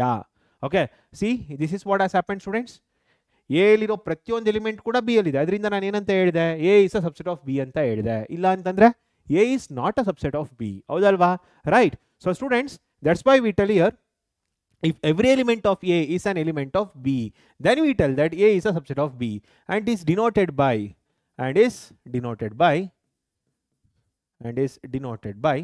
A is a subset of B. Okay, so C ಬರಿತೀರಾ ಅಲ್ವಾ, C ಈ ತರ ಬರಿತೀರಾ, ರೈಟ್? ಸ್ವಲ್ಪ ಉದ್ದಕ್ಕೆ ಬರೀರಿ ಸ್ಟೂಡೆಂಟ್ಸ್, ಅಷ್ಟೇ, ಇನ್ನೇನಿಲ್ಲ. Okay, this is how we right. ಸ್ವಲ್ಪ ಫಾಸ್ಟಾಗಿ ಬರಿಬೇಕಾದ್ರೆ ಸಿ ರೀತಿನೇ ಕಾಣಿಸುತ್ತೆ. Actually, this is how we need to write it, students. So A is a subset of B anta ಹೇಳ್ತೀವಿ. So that is a symbol used to denote subset. So subset ಅಂತ ಹೇಗೆ ಬರೆಯೋದು ಅಂತ ಗೊತ್ತಾಯ್ತು. ಈಗ ನಿಮಗೆ ಸ್ಟೂಡೆಂಟ್ಸ್ 3 ಸಿಂಬಲ್ ಗೊತ್ತಾಯ್ತು, 3 ಅಥವಾ 4 ಸಿಂಬಲ್ ಅಂತ ಅನ್ಕೊಳ್ಳಿ. ಒಂದು ಇದೊಂದು ಸಿಂಬಲ್, ನೆಕ್ಸ್ಟ್ ಇದು, ಮತ್ತೆ ಇದೊಂದು ಸಿಂಬಲ್. ಇದು ಯಾವುದಕ್ಕೆ ಸ್ಟೂಡೆಂಟ್ಸ್? ಇದು belongs to. This is for belongs to. ಯಾವಾಗ ಯೂಸ್ ಮಾಡ್ತೀವಿ ಸ್ಟೂಡೆಂಟ್ಸ್? ಇದನ್ನು ಹೇಳ್ಕೊಡ್ತೀನಿ ನಿಮಗೆ. ಇದು does not belongs to. This is what does not belongs to. So ಇದನ್ನ ಯಾವಾಗ ಯೂಸ್ ಮಾಡ್ತೀನಿ ಹೇಳ್ಕೊಡ್ತೀನಿ ಸ್ಟೂಡೆಂಟ್ಸ್. ಸೊ ಇದು subset, this is subset. Difference ಗೊತ್ತಾಗಬೇಕು ಸ್ಟೂಡೆಂಟ್ಸ್. ಇದಕ್ಕೆ ಡಿಫ್ರೆನ್ಸ್ ಗೊತ್ತಾಗೋದು ತುಂಬಾ ಇಂಪಾರ್ಟೆಂಟ್. ಈ ಸಿಂಬಲ್ಗೂ ಡಿಫ್ರೆನ್ಸ್ ಗೊತ್ತಾಗಬೇಕು. ಸಬ್ಸೆಟ್. ಓಕೆ, ಇದು not a subset. This is for not a subset, ಹೌದಲ್ವಾ? Right. And is denoted by this symbol, this particular symbol. And now I can write that now if A is not a subset of B, now if A is not a subset of B,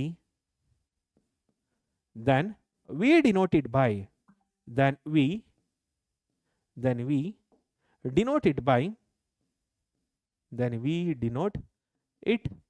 by this particular symbol. ಯಾವುದು? ಈ ರೀತಿ ಬರಿತೀವಿ. ಅರ್ಥ ಆಗ್ತಿದೆಯಾ ಎಲ್ಲರಿಗೂ? Any doubt ಇಲ್ಲಿಯೋ? I hope there is no doubt students, right? So students, ಹಂಗಾದ್ರೆ ಈಗ ಇದರಲ್ಲಿ ಕೆಲವು ಬೇರೆ ಬೇರೆ ಪ್ರಾಪರ್ಟೀಸ್ ಮತ್ತು ಬೇರೆ ಬೇರೆ ವ್ಯೂ ಅಲ್ಲಿ ಹೋಗ್ತಾ ಬರೋಣ ಸ್ಟೂಡೆಂಟ್ಸ್. ಏನೇನು ವ್ಯೂ ಅದು? What are the different observations we need to make in this subsets? ಯಾಕಂದರೆ ಸಬ್ಸೆಟ್ಸ್ ಅನ್ನೋದು ತುಂಬಾ ಇಂಪಾರ್ಟೆಂಟ್. ಓಕೆ, ಒಂದು ಸೆಟ್ ಬರೆದ್ರೆ ಅದಕ್ಕೆ ಎಷ್ಟು ಸಬ್ಸೆಟ್ ಬರಿತೀವಿ, ಮತ್ತೆ ಹೇಳ್ತಾ ಇದ್ದೀನಿ, ಒಂದು ಸೆಟ್ ಬರೆದ್ರೆ ಅದಕ್ಕೆ ಎಷ್ಟು ಸಬ್ಸೆಟ್ ಬರಿತೀವಿ, ಇದೆಲ್ಲ ತುಂಬಾ ಮುಖ್ಯ ಆಗುತ್ತೆ students. This counting techniques are very important in subsets. Okay, so there are many things which we need to ನೋಡ್ತಾ ಬರೋಣ ಸ್ಟೂಡೆಂಟ್ಸ್. ಸೊ ಇದಕ್ಕೆ ಕೆಲವು ಎಕ್ಸಾಂಪಲ್ಸ್ ಕೊಟ್ಬಿಡೋಣ, ಆಗ ನಮಗೆ ನೆಕ್ಸ್ಟ್ ಏನು ಮಾಡಬೇಕು ಅಂತ ಗೊತ್ತಾಗ್ತಾ ಬರುತ್ತೆ ಸ್ಟೂಡೆಂಟ್ಸ್. ಸೊ ಇದರಲ್ಲಿ suppose if I right example students, ಮೊದಲನೇದು A is equal to 1 2 3 ಅಂತ ಇದೆ, B is equal to 1 2 4 3 ಅಂತ ಇದೆ. ಸೊ ಏನಾಗುತ್ತೆ ಸ್ಟೂಡೆಂಟ್ಸ್? ಈಗ ನೋಡಿ, ಎ ಅಲ್ಲಿರೋ ಎಲಿಮೆಂಟ್ಸ್ ಎಲ್ಲ ಬಿ ಅಲ್ಲಿದೆ. ದೇರ್ ಫೋರ್ ಇಯರ್ ಏನಂತ ಹೇಳ್ಬೋದು students? A is a subset of B. Okay, so every element of A is an element of B. ಅದರಿಂದ ಈ ರೀತಿ ಹೇಳ್ಬೋದು. ಅರ್ಥ ಆಗ್ತಿದೆಯಾ? Okay, there is one more definition for subset students. So ಸಬ್ಸೆಟ್ಗೆ ಇನ್ನೊಂದು definition ಇದೆ. So the other definition for subset, ಅದನ್ನು ಹೇಗೆ ಓದಬೇಕು ಅಂತಲೂ ಹೇಳ್ತೀವಿ students. Other definition for subset, other definition ಅಂತಲೂ ಕರಿಬೋದು. ಸೊ ಏನದು definition? If okay A is a subset of B if X belongs to A implies X belongs to B. So this is the another definition of subset. ಏನಿದನ್ನ ಹೇಗೆ ಓದೋದು ಇದನ್ನ ಅಂದ್ರೆ, C we read it as ಹೇಗೆ? A is a subset of B. A is a subset of B. A is a subset of B if X is an element of A if X is an element of A, implies that X is an element of B. X is an element of B. Students, already ಹೇಳ್ಕೊಟ್ಟಿದ್ದೀನಿ ಈ symbol ಏನಿದು, this symbol tells us belongs to ಅಂದ್ರೆ ಏನು, ಆ x ನ element a ಅಲ್ಲಿ ಇದೆ ಅಂತ ಅರ್ಥ. ನೋಡಿ ಈಗ ನಾನು ಸ್ಟೂಡೆಂಟ್ಸ್ ಏನು ಮಾಡ್ತೀನಿ, ಇದರಲ್ಲಿ x is equal to 1 ಅಂತ ತಗೊಳ್ತೀನಿ ಎಕ್ಸಾಂಪಲ್. ಈಗ ಏನಾಯ್ತು ಸ್ಟೂಡೆಂಟ್ಸ್, ಇದರಲ್ಲಿ 1 belongs to a implies 1 belongs to b. ಹೌದಲ್ವಾ ಸ್ಟೂಡೆಂಟ್ಸ್, ರೈಟ್. ಬಟ್ ಈ x ಅನ್ನೋದು ಸ್ಟೂಡೆಂಟ್ಸ್ 1 ಮಾತ್ರ ಆಗೋದಿಲ್ಲ. x ಅನ್ನೋದು ಇಲ್ಲಿರೋ ಪ್ರತಿಯೊಂದು ಎಲಿಮೆಂಟ್ನ ನಾನು x ಅಂತ ಬರ್ಕೋಬಹುದು, ಹೌದಲ್ವಾ, ರೈಟ್. ಹಂಗಂದ್ರೆ ನೋಡಿ ಸ್ಟೂಡೆಂಟ್ಸ್, ಇದರಲ್ಲಿ x equals to 2 ತಗೊಳ್ತೀನಿ. ಈಗ ಏನಾಯ್ತು, 2 belongs to a implies 2 belongs to b, right. Next x equals to 3 ತಗೊಂಡೆ, 3 belongs to a implies 3 belongs to b ಆಯಿತು. ಸೊ ಅದರಿಂದ ಏನಾಯ್ತು, ಈ ಮೂರು ಕೇಸಿಂದ ಗೊತ್ತಾಯ್ತು ನನಗೆ a is a subset of b ಅಂತ. ಈಗ ನೆಕ್ಸ್ಟ್ ಕೇಸ್ ತಗೊಳ್ತೀನಿ ಸ್ಟೂಡೆಂಟ್ಸ್, ಇದರಲ್ಲಿ ನೋಡಿ ಅಬ್ಸರ್ವ್ ಮಾಡಿ. Suppose students I right now year b ಬರೋಣ ಈಗ, ಓಕೆನಾ. ಸೊ x equals to 1 ತಗೊಳ್ತೀನಿ, 1 belongs to b, which implies 1 belongs to ಯಾವುದ್ರಲ್ಲಿದೆ, a ಅಲ್ಲಿದೆ, ಹೌದಾ, ರೈಟ್. ನೆಕ್ಸ್ಟ್ ಬರ್ತೀನಿ ಸ್ಟೂಡೆಂಟ್ಸ್, x equals to 2 ತಗೊಳ್ತೀನಿ, 2 belongs to b, next 2 implies 2 belongs to a, next 4, x equals to 4 ತಗೊಳ್ತೀನಿ, I will take x equals to 4. So x equals to 4 ತಗೊಂಡಾಗ ಏನಾಯ್ತು, 4 belongs to b, but 4 does not belongs to a, ಹೌದಲ್ವಾ, right. ನೋಡಿ a ಅಲ್ಲಿ ಇದ್ದು b ಅಲ್ಲೂ ಇದ್ರೆ a is a subset of b, but ಇಲ್ಲಿ ಏನಾಗಿದೆ, b ಅಲ್ಲಿದೆ ಬಟ್ a ಅಲ್ಲಿಲ್ಲ, b ಅಲ್ಲಿದೆ ಬಟ್ a ಅಲ್ಲಿಲ್ಲ. ಅದಕ್ಕೆ ಏನಂತ ಹೇಳ್ತೀವಿ students, b is not a subset of a. ಅರ್ಥ ಆಗ್ತಿದ್ಯಾ? ಹಾಗಾದ್ರೆ students, a is a subset of b ಆಗಬೇಕಂದ್ರೆ ಈ ಕಂಡೀಷನ್ ಇರಬೇಕು, ಏನದು, x a ಅಲ್ಲೂ ಇರಬೇಕು, ಅದೇ ರೀತಿ b ಅಲ್ಲೂ ಇರಬೇಕು. ಯಾವ ಎಲಿಮೆಂಟ್ a ಅಲ್ಲಿ ಇರುತ್ತೆ ಆ ಎಲ್ಲ ಎಲಿಮೆಂಟ್ b ಅಲ್ಲಿ ಇರಬೇಕು. x ಅನ್ನೋದೊಂದು ಎಲಿಮೆಂಟ್ ಸ್ಟೂಡೆಂಟ್ಸ್, ಯಾವುದದು ಆ x ಅನ್ನೋದೊಂದು ವೇರಿಯೇಬಲ್ ಅಲ್ವಾ. ಸೊ ನಿಮಗೆ ಆಲ್ಜಿಬ್ರಾದಲ್ಲಿ ಹೇಳ್ಕೊಟ್ಟಿರ್ತಾರೆ 10th ಅಲ್ಲಿ, ವೇರಿಯೇಬಲ್ಸ್ನ ಏನಕ್ಕೆ ಯೂಸ್ ಮಾಡ್ತೀವಿ, ಯಾವ್ದಾದ್ರು ಎಲಿಮೆಂಟ್ಸ್ಗಳನ್ನ ಡಿನೋಟ್ ಮಾಡೋದಕ್ಕೋಸ್ಕರ, ಜನರಲ್ ಆಗಿ ಡಿನೋಟ್ ಮಾಡೋದಕ್ಕೋಸ್ಕರ ನಾವು ಬರ್ಕೊಳ್ತೀವಿ. Variables R replaced by elements, elements are replaced by variables, ಹೌದಲ್ವಾ. ಎಲ್ಲ ಎಲಿಮೆಂಟ್ಸ್ಗಳನ್ನ ಕೂಡ ನಾನು ವೇರಿಯೇಬಲ್ಸ್ ಇಂದ ರೀಪ್ಲೇಸ್ ಮಾಡ್ಬೋದು, ರೈಟ್. 1 2 3 4 ಎಲ್ಲಾನು ಬರುತ್ತಾ ಕೂತ್ಕೊಳ್ಳೋದಕ್ಕಿಂತ ಅದನ್ನ x ಅಂತ ಹೇಳ್ಬೋದು ನಾನು. ಸೊ ಇಲ್ಲಿ ಏನಾಗಿದೆ, ಮೊದಲನೇ ಕೇಸಲ್ಲಿ a ಅಲ್ಲಿರೋ ಪ್ರತಿಯೊಂದು ಎಲಿಮೆಂಟ್ಸು b ಅಲ್ಲಿದೆ, there four it is a subset. But ಇಲ್ಲಿ ನೋಡಿ b ಅಲ್ಲಿರೋ ಪ್ರತಿಯೊಂದು ಎಲಿಮೆಂಟ್ಸ್ a ಅಲ್ಲಿಲ್ಲ, there four it is not a subset. ಅರ್ಥ ಆಗ್ತಿದ್ಯಾ? ಓಕೆ, ಹಂಗಾದ್ರೆ ಸಬ್ಸೆಟ್ಗೆ ಇದು ಇನ್ನೊಂದು ಡೆಫಿನೇಷನ್ ಆಗುತ್ತೆ. ಎಕ್ಸಾಂಪಲ್ ಯಾವ ಡೆಫಿನೇಷನ್ ಬರೀಬೇಕು, any definition you can write students, there is no problem with that. ಅರ್ಥ ಆಗಿದೆ ಎಲ್ಲರಿಗೂ? Okay fine students, let us move on to the next observations. ಏನು ಅಬ್ಸರ್ವೇಷನ್ಸ್ ಅದು? ಸಪೋಸ್ ನಾವು ಸ್ಟೂಡೆಂಟ್ಸ್ ಇದರಲ್ಲಿ ನೋಡಿ, let me give an example ನಾವು and then we can write. ಇದರೊಳಗೆ ಈಗ ನೋಡಿ ಸ್ಟೂಡೆಂಟ್ಸ್, a ಈಕ್ವಲ್ಸ್ ಟು ಅಂತ ಬರೆದು 1 2 3 ಅಂತ ಬರಿತೀನಿ, and b also I will write here it as 1 2 3. ನಮಗಿದು already ಗೊತ್ತಿದೆ students, a equals to b. ಇದು ನಮ್ಗೆ ಆಲ್ರೆಡಿ ಗೊತ್ತಿದೆ. ಯಾಕೆ a ಈಕ್ವಲ್ಸ್ ಟು b ಆಗುತ್ತೆ? ಇದರಲ್ಲಿ ಇಲ್ಲಿರೋ ಎಲಿಮೆಂಟ್ಸ್ ಸೇಮ್ ಇರೋದ್ರಿಂದ ಆಬ್ವಿಯಸ್ಲಿ ಈಕ್ವಲ್ ಆಗುತ್ತೆ. ಬಟ್ ಇದನ್ನ ಸಬ್ಸೆಟ್ ರೀತಿ ನೋಡ್ತಾ ಬರೋಣ. ಇದು ಈಕ್ವಲ್ ಆಗುತ್ತೆ ನನಗೆ ಗೊತ್ತು, ಬಟ್ ಇದನ್ನ ಸಬ್ಸೆಟ್ಸ್ ರೀತಿ ನೋಡ್ತಾ ಬರೋಣ. ನೋಡ್ತಾ ಬಂದ್ರೆ ಒಂದು ಅಬ್ಸರ್ವೇಷನ್ ಮಾಡಿ ಸ್ಟೂಡೆಂಟ್ಸ್, ಎ ಅಲ್ಲಿರೋ ಪ್ರತಿಯೊಂದು ಎಲಿಮೆಂಟ್ಸು ಬಿ ಅಲ್ಲಿದೆ, ಹೌದೋ ಇಲ್ವೋ? ಒಪ್ಕೊಳ್ತೀರಾ? ನನಗೆ ಈಕ್ವಲ್ ಅಂತ ನನಗೆ ಗೊತ್ತಿದೆ, ಎ ಈಕ್ವಲ್ ಟು ಬಿ ಅನ್ನೋದು ನನಗೆ ಖಂಡಿತ ಗೊತ್ತಿದೆ. ನನಗೆ ಈಕ್ವಲ್ ರೀತಿ ನೋಡಿದೆ, ಮುಗೀತದು. ಈಗ ನಾನು ಸಬ್ಸೆಟ್ಸ್ ರೀತಿ ನೋಡಕ್ ಬರ್ತಾ ಇದ್ದೀನಿ. ಯಾಕಂದ್ರೆ ಸಬ್ಸೆಟ್ಸ್ ರೀತಿ ಡೆಫಿನೇಷನ್ ಏನಂತ ಹೇಳುತ್ತೆ, every element of A is an element of B ಆಗಿದ್ರೆ A is a subset of B ಅಂತ ಹೇಳ್ತಾರೆ. ಮತ್ತೆ ರಿಪೀಟ್ ಮಾಡ್ತೀನಿ, every element of A is an element of B ಆಗಿದ್ರೆ A is a subset of B. ಹಂಗಾದ್ರೆ ಇದರಲ್ಲಿ ನೋಡಿ, ಇಲ್ಲಿರೋ ಎಲಿಮೆಂಟ್ ಇಲ್ಲೆಲ್ಲ ಇದೆ, ಅದರಿಂದ ನಾನು ಏನಂತ ಹೇಳ್ಬೋದು ಸ್ಟೂಡೆಂಟ್ಸ್, ಇದರಲ್ಲಿ A is a subset of B. Sir ನೀವೇನೋ A is a subset of B ಅಂತ ಹೇಳಿದ್ರಿ, ಫಸ್ಟ್ ಎ ತಗೊಂಡು ಆಮೇಲೆ ಬಿ ತಗೊಂಡ್ರಿ, ನೀವು ಯಾಕೆ ಉಲ್ಟಾ ಕಂಪೇರ್ ಮಾಡಬಾರ್ದು? ಅಂದರೆ ಫಸ್ಟ್ ಬಿ ತಗೊಂಡ ಯಾಕೆ ಎ ಜೊತೆ ಕಂಪೇರ್ ಮಾಡಬಾರ್ದು? ಮಾಡಬೇಡಿ ಅಂತವ್ರು ಯಾರು? ಮಾಡಿ. ಹಂಗಾದ್ರೆ ಮಾತ್ರ ಮಾಡಿದ್ರೆ ಏನಾಯ್ತು, every element of B is an element of A. B ಅಲ್ಲಿರೋ ಪ್ರತಿಯೊಂದು ಎಲಿಮೆಂಟ್ ಎ ಅಲ್ಲಿದೆ. ಮುಂಚೆ ಆಗಿದ್ರೆ ನೋಡಿ, ಉಲ್ಟಾ ಕಂಪೇರ್ ಮಾಡಿದಾಗ ಏನಾಯ್ತು, ಬಿ ಅಲ್ಲಿರೋ ಎಲಿಮೆಂಟ್ಸ್ ಎ ಅಲ್ಲಿ ಇರಲಿಲ್ಲ, ಅದಕ್ಕೆ B is not a subset ಅಂತ ಹೇಳ್ಬಿಟ್ಟೆ, ಹೌದಾ? ಬಟ್ ಈಗ ನೋಡಿ, ಲಕ್ಕಿಲಿ ಏನಾಗಿದೆ, ಬಿ ಅಲ್ಲಿರೋ ಎಲಿಮೆಂಟ್ಸ್ ಎ ಅಲ್ಲಿದೆ, ಅದರಿಂದ ಏನಾಯ್ತು ಸ್ಟೂಡೆಂಟ್ಸ್ ಇದರಲ್ಲಿ, ಆ್ಯಂಡ್ ಏನಾಯಿತು, B is a subset of A ಆಯಿತು. ಹಾಗಾದರೆ ಸ್ಟೂಡೆಂಟ್ಸ್ ನಮಗೆ ಒಂದು ನೋಟ್ ಸಿಗ್ತಾ ಇದೆ. ಏನದು students note? So very important note students, this is a very important note. What is that note students? If A is a subset of B and B is a subset of A, ಎರಡೂ ಆಗಿದ್ರೆ ಏನಾಗುತ್ತೆ? Equal ಆಗುತ್ತೆ. Then A equals to B. ಹಾಗಾದರೆ students ಎರಡು set equal ಆದರೆ, ಎರಡು set equal ಆದರೆ ಏನು?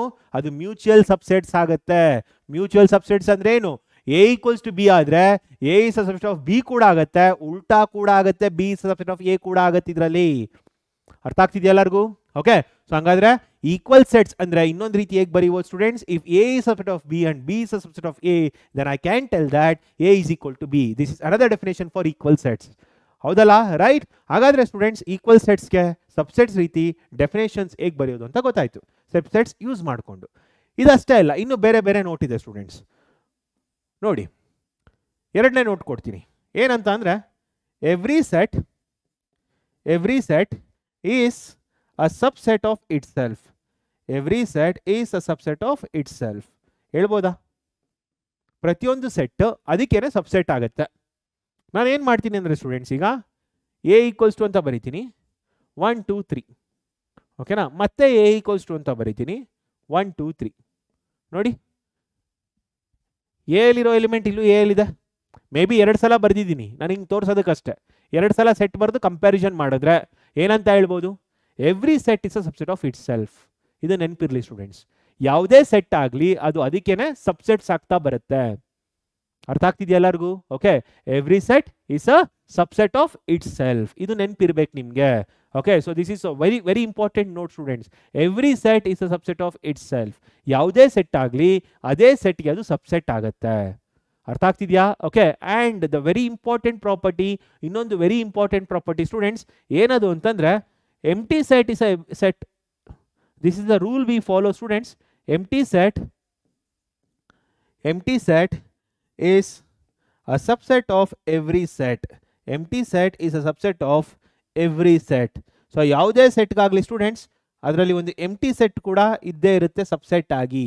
ಯಾವುದೇ ಒಂದು ಸೆಟ್ ಬರೀರಿ, ಅದಕ್ಕೆ ಸಬ್ಸೆಟ್ ಲಿಸ್ಟ್ ಮಾಡಬೇಕಾದ್ರೆ empty set also is a subset ಅಂತ ಕನ್ಸಿಡರ್ ಮಾಡ್ತೀವಿ. This is the rule we follow in sets. ಸೆಟ್ಸಲ್ಲಿ ಏನು ರೂಲ್ ಫಾಲೋ ಮಾಡ್ತೀವಿ ಸ್ಟೂಡೆಂಟ್ಸ್? ನಾವು ಎಂಪ್ಟಿ ಸೆಟ್ನ ಇನ್ನು ಯಾವುದೇ ಒಂದು ಸೆಟ್ಗಾದರೂ ಅದು ಸಬ್ಸೆಟ್ ಅಂತ ಕನ್ಸಿಡರ್ ಮಾಡ್ತೀವಿ.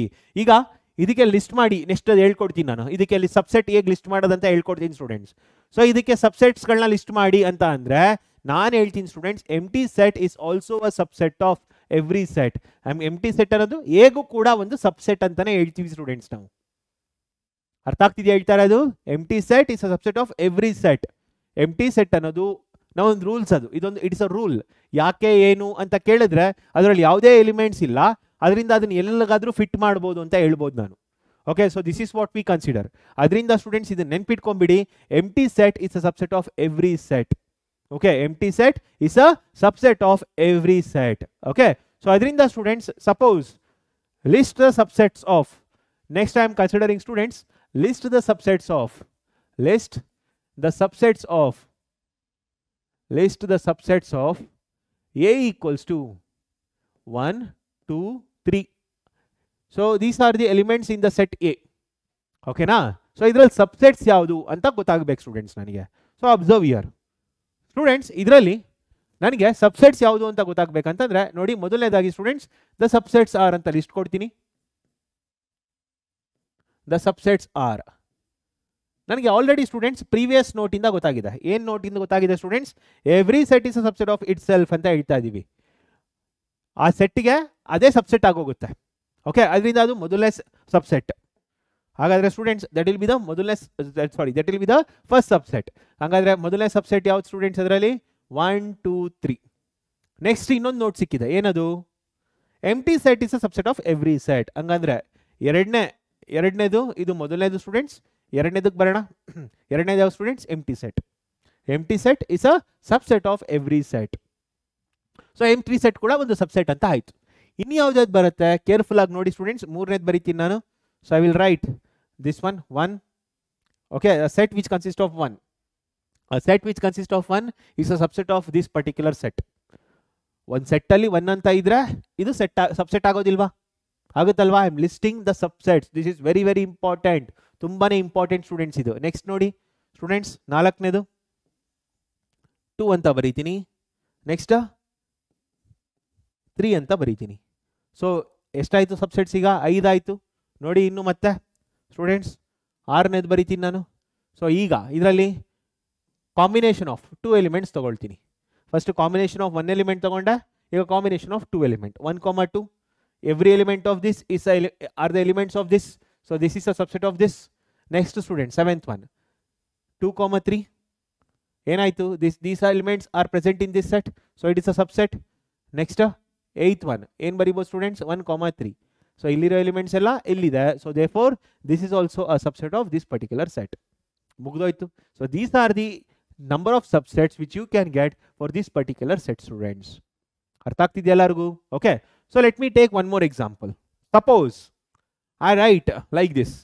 ಎರಡನೇ ಎಕ್ಸಾಂಪಲ್ ತಗೊಳ್ಳೋಣ student. Suppose I right A equals to ABCD. List ಮಾಡ್ತೀರಾ ಸ್ಟೂಡೆಂಟ್ಸ್ ಎಷ್ಟು ಬರುತ್ತೆ ಅಂತ? ನಾನು ಹೇಳ್ತೀನಿ, ನೀವು ಹೆಂಗೆ ಲಿಸ್ಟ್ ಮಾಡಿದ್ರು 16 ಸಬ್ಸೆಟ್ಸ್ ಬರುತ್ತೆ ಅಂತ ಹೇಳ್ತಾ ಇದ್ದೀನಿ. ಹೆಂಗೆ ಲಿಸ್ಟ್ ಮಾಡಿದ್ರು 16 ಸಬ್ಸೆಟ್ಸ್, ಅದಕ್ಕಿಂತ ಜಾಸ್ತಿ ಬರೋದಿಲ್ಲ. Okay.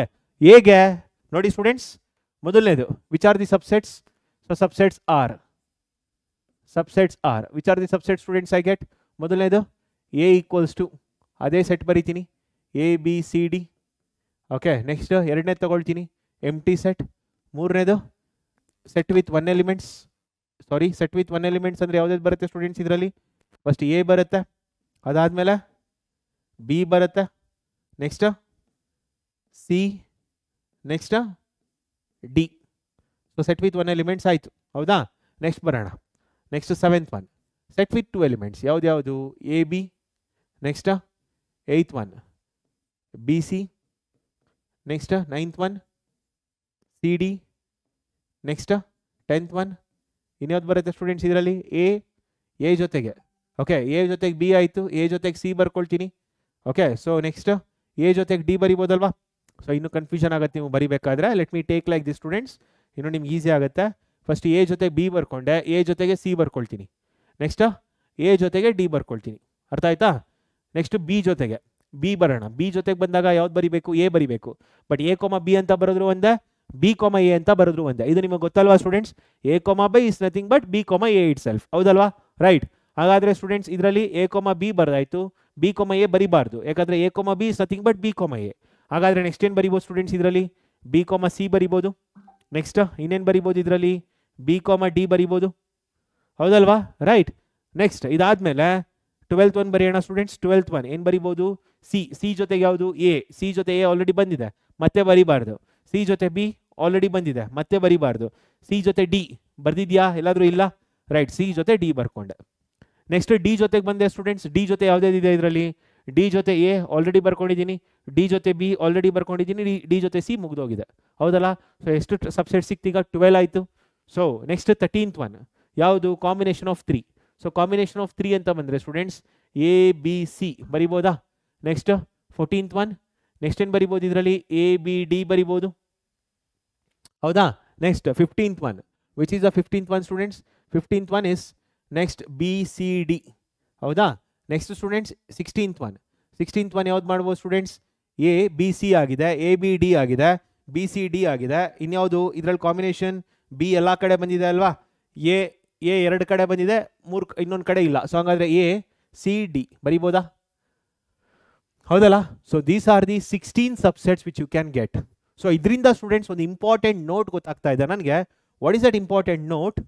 The important note is, the very important note is students, if A is a set with n elements, if A is a set with n elements, if A is a set with n elements, if A is a set with n elements, then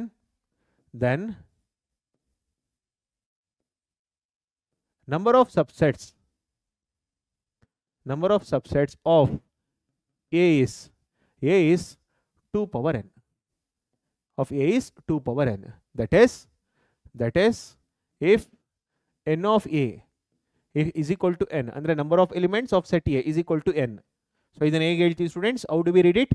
if N of A ಅಂತಂದರೆ number of elements of set A is equal to N. Number of elements of set A equals to N ಆಗಿದ್ರೆ then number of subsets of A is 2 power n. ಅರ್ಥ ಆಗ್ತಿದ್ಯಾ?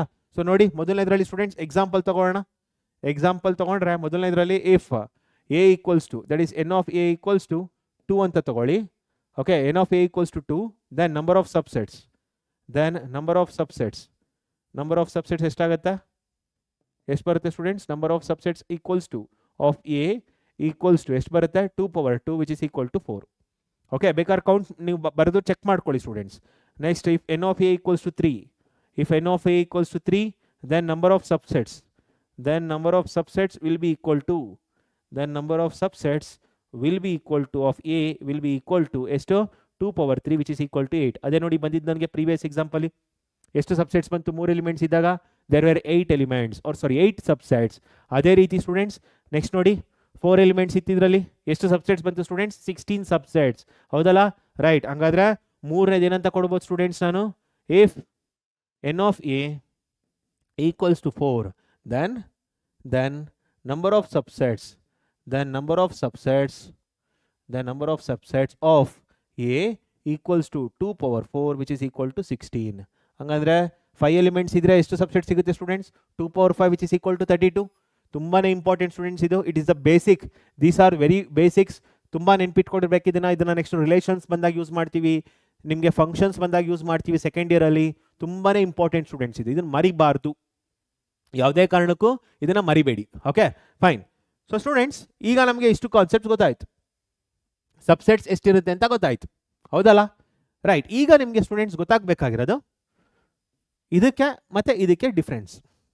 ಇದೇನಿದು belongs to, ಇದೇನಿದು subsets. Subsets ಯಾವಾಗ use ಮಾಡ್ತೀವಿ, belongs to ಯಾವಾಗ use ಮಾಡ್ತೀವಿ ಅನ್ನೋದು ಗೊತ್ತಾಗಬೇಕು ಸ್ಟೂಡೆಂಟ್ಸ್. ಬಿಲಾಂಗ್ಸ್ ಟು ಯೂಸ್ ಮಾಡೋದು ಎಲಿಮೆಂಟ್ಸ್ ಇದ್ದಾಗ. ಬಿಲಾಂಗ್ಸ್ ಟು ಇದನ್ನ ಯಾವಾಗ ಯೂಸ್ ಮಾಡ್ತೀವಿ ಸ್ಟೂಡೆಂಟ್ಸ್? ಇದನ್ನ ಬಿಲಾಂಗ್ಸ್ ಟು ಇರೋ ಯಾವಾಗ ಯೂಸ್ ಮಾಡ್ತೀವಿ? For elements. Belongs to use ಮಾಡೋದು ಫಾರ್ ಎಲಿಮೆಂಟ್ಸ್. ನೆನ್ಪಿಟ್ಕೊಳ್ಳಿ, ಇದನ್ನ ಯಾವಾಗ ಯೂಸ್ ಮಾಡ್ತೀವಿ? ಫಾರ್ ಎಲಿಮೆಂಟ್ಸ್ಗೆ ಯೂಸ್ ಮಾಡ್ತೀವಿ, ಎಲಿಮೆಂಟ್ಸ್ಗೋಸ್ಕರ ಯೂಸ್ ಮಾಡ್ತೀವಿ ಇದನ್ನ. ಹಾಗಾದ್ರೆ ಇದನ್ನ ಸಬ್ಸೆಟ್ಸ್ನ ಯಾವಾಗ ಯೂಸ್ ಮಾಡ್ತೀವಿ ಸ್ಟೂಡೆಂಟ್ಸ್? ಸಬ್ಸೆಟ್ಸ್ ಯಾವಾಗ ಯೂಸ್ ಮಾಡ್ತೀವಿ ಅಂತಂದ್ರೆ ಫಾರ್ ಸೆಟ್ಸ್. ಸೊ ಸೆಟ್ಸ್ಗಳಿಗೆ ಈ ಸಿಂಬಲ್ ಯೂಸ್ ಮಾಡ್ತೀವಿ ಸ್ಟೂಡೆಂಟ್ಸ್. ಎರಡು ಸೆಟ್ನ ಕಂಪೇರ್ ಮಾಡೋದಕ್ಕೆ. If you want to compare 2 sets, then you use this particular symbol. If you want to compare 2 sets, then you use this particular symbol. If you want to compare a element and a set, then you use this symbol. ಮತ್ತೆ ಹೇಳ್ತೀನಿ ನೋಡಿ. If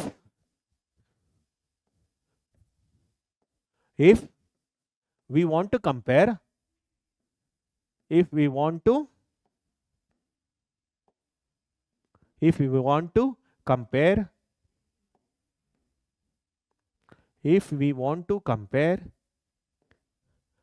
element and a set, we use this symbol. Okay, element ಮತ್ತೆ set use compare ಮಾಡಬೇಕಾದ್ರೆ. Next, if we want to compare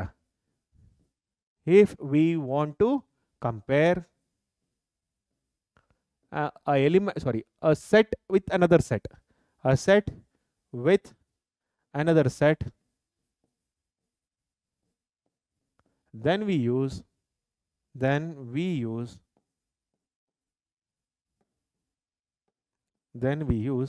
either this or this particular symbol.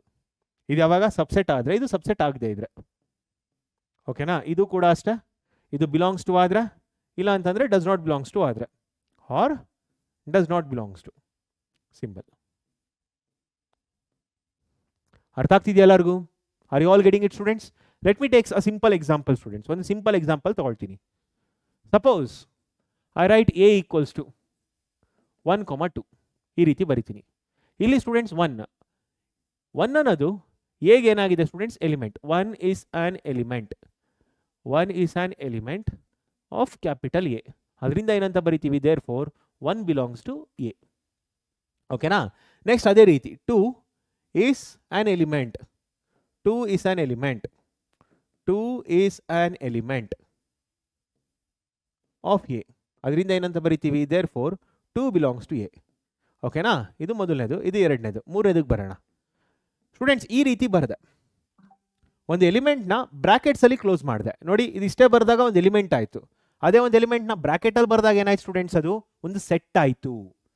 ಸೆಟ್ನ ಯಾವತ್ತು ನಾವು ಬ್ರಾಕೆಟ್ಸಲ್ಲಿ ಬರಿತೀವಿ students. ಹಂಗೆ ಬರೆದ್ರೆ ಎಲಿಮೆಂಟ್, ಈ ಥರ ಬರೆದ್ರೆ ಏನು ಸೆಟ್ ಆಯಿತು. ಹೌದಾ? ಈ ಸೆಟ್ ಅನ್ನೋದು ಈ ಸೆಟ್ಗೆ ಏನಾಯಿತು, ಈ set the set which consist of 1, ಇದು it is just an element 1. ಇದೇನಿದು, the set which consist of an element 1. ಈ ಸೆಟ್ಟಲ್ಲಿ ಏನಿದೆ, ಎಲಿಮೆಂಟ್ 1 ಅನ್ನೋದಿದೆ. ಇದು ಏನಾಯಿತು ಅಂತ ಕೇಳಿದ್ರೆ, ಇದು students this is a subset. Is a subset, is a subset of what, A.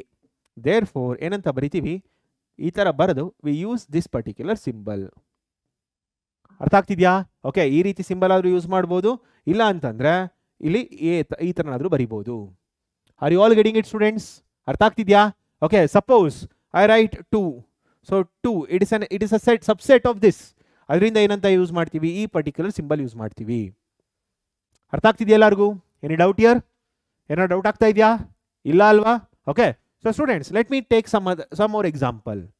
Suppose I take this example, a equals to, observe this carefully students, 1 ಅಂತ ಬರಿತಾ ಇದ್ದೀನಿ, 2 ಅಂತ ಬರಿತಾ ಇದ್ದೀನಿ, ಇಲ್ಲಿ ಈ ಥರ ಬರಿತಾ ಇದ್ದೀನಿ ಸ್ಟೂಡೆಂಟ್ಸ್. ಅಂದರೆ ಏನು, I am considering a set which has got 3 as an element. ಓಕೆನಾ? ಇದಾದ್ಮೇಲೆ ಕ್ಲೋಸ್ ಮಾಡ್ತಾ ಇದ್ದೀನಿ. ನೋಡಿ, ನನಗೆ ಎ ಅಲ್ಲಿ ಸ್ಟೂಡೆಂಟ್ಸ್ ಯಾವ್ಯಾವ ಎಲಿಮೆಂಟ್ ಇದೆ, A has got elements like this.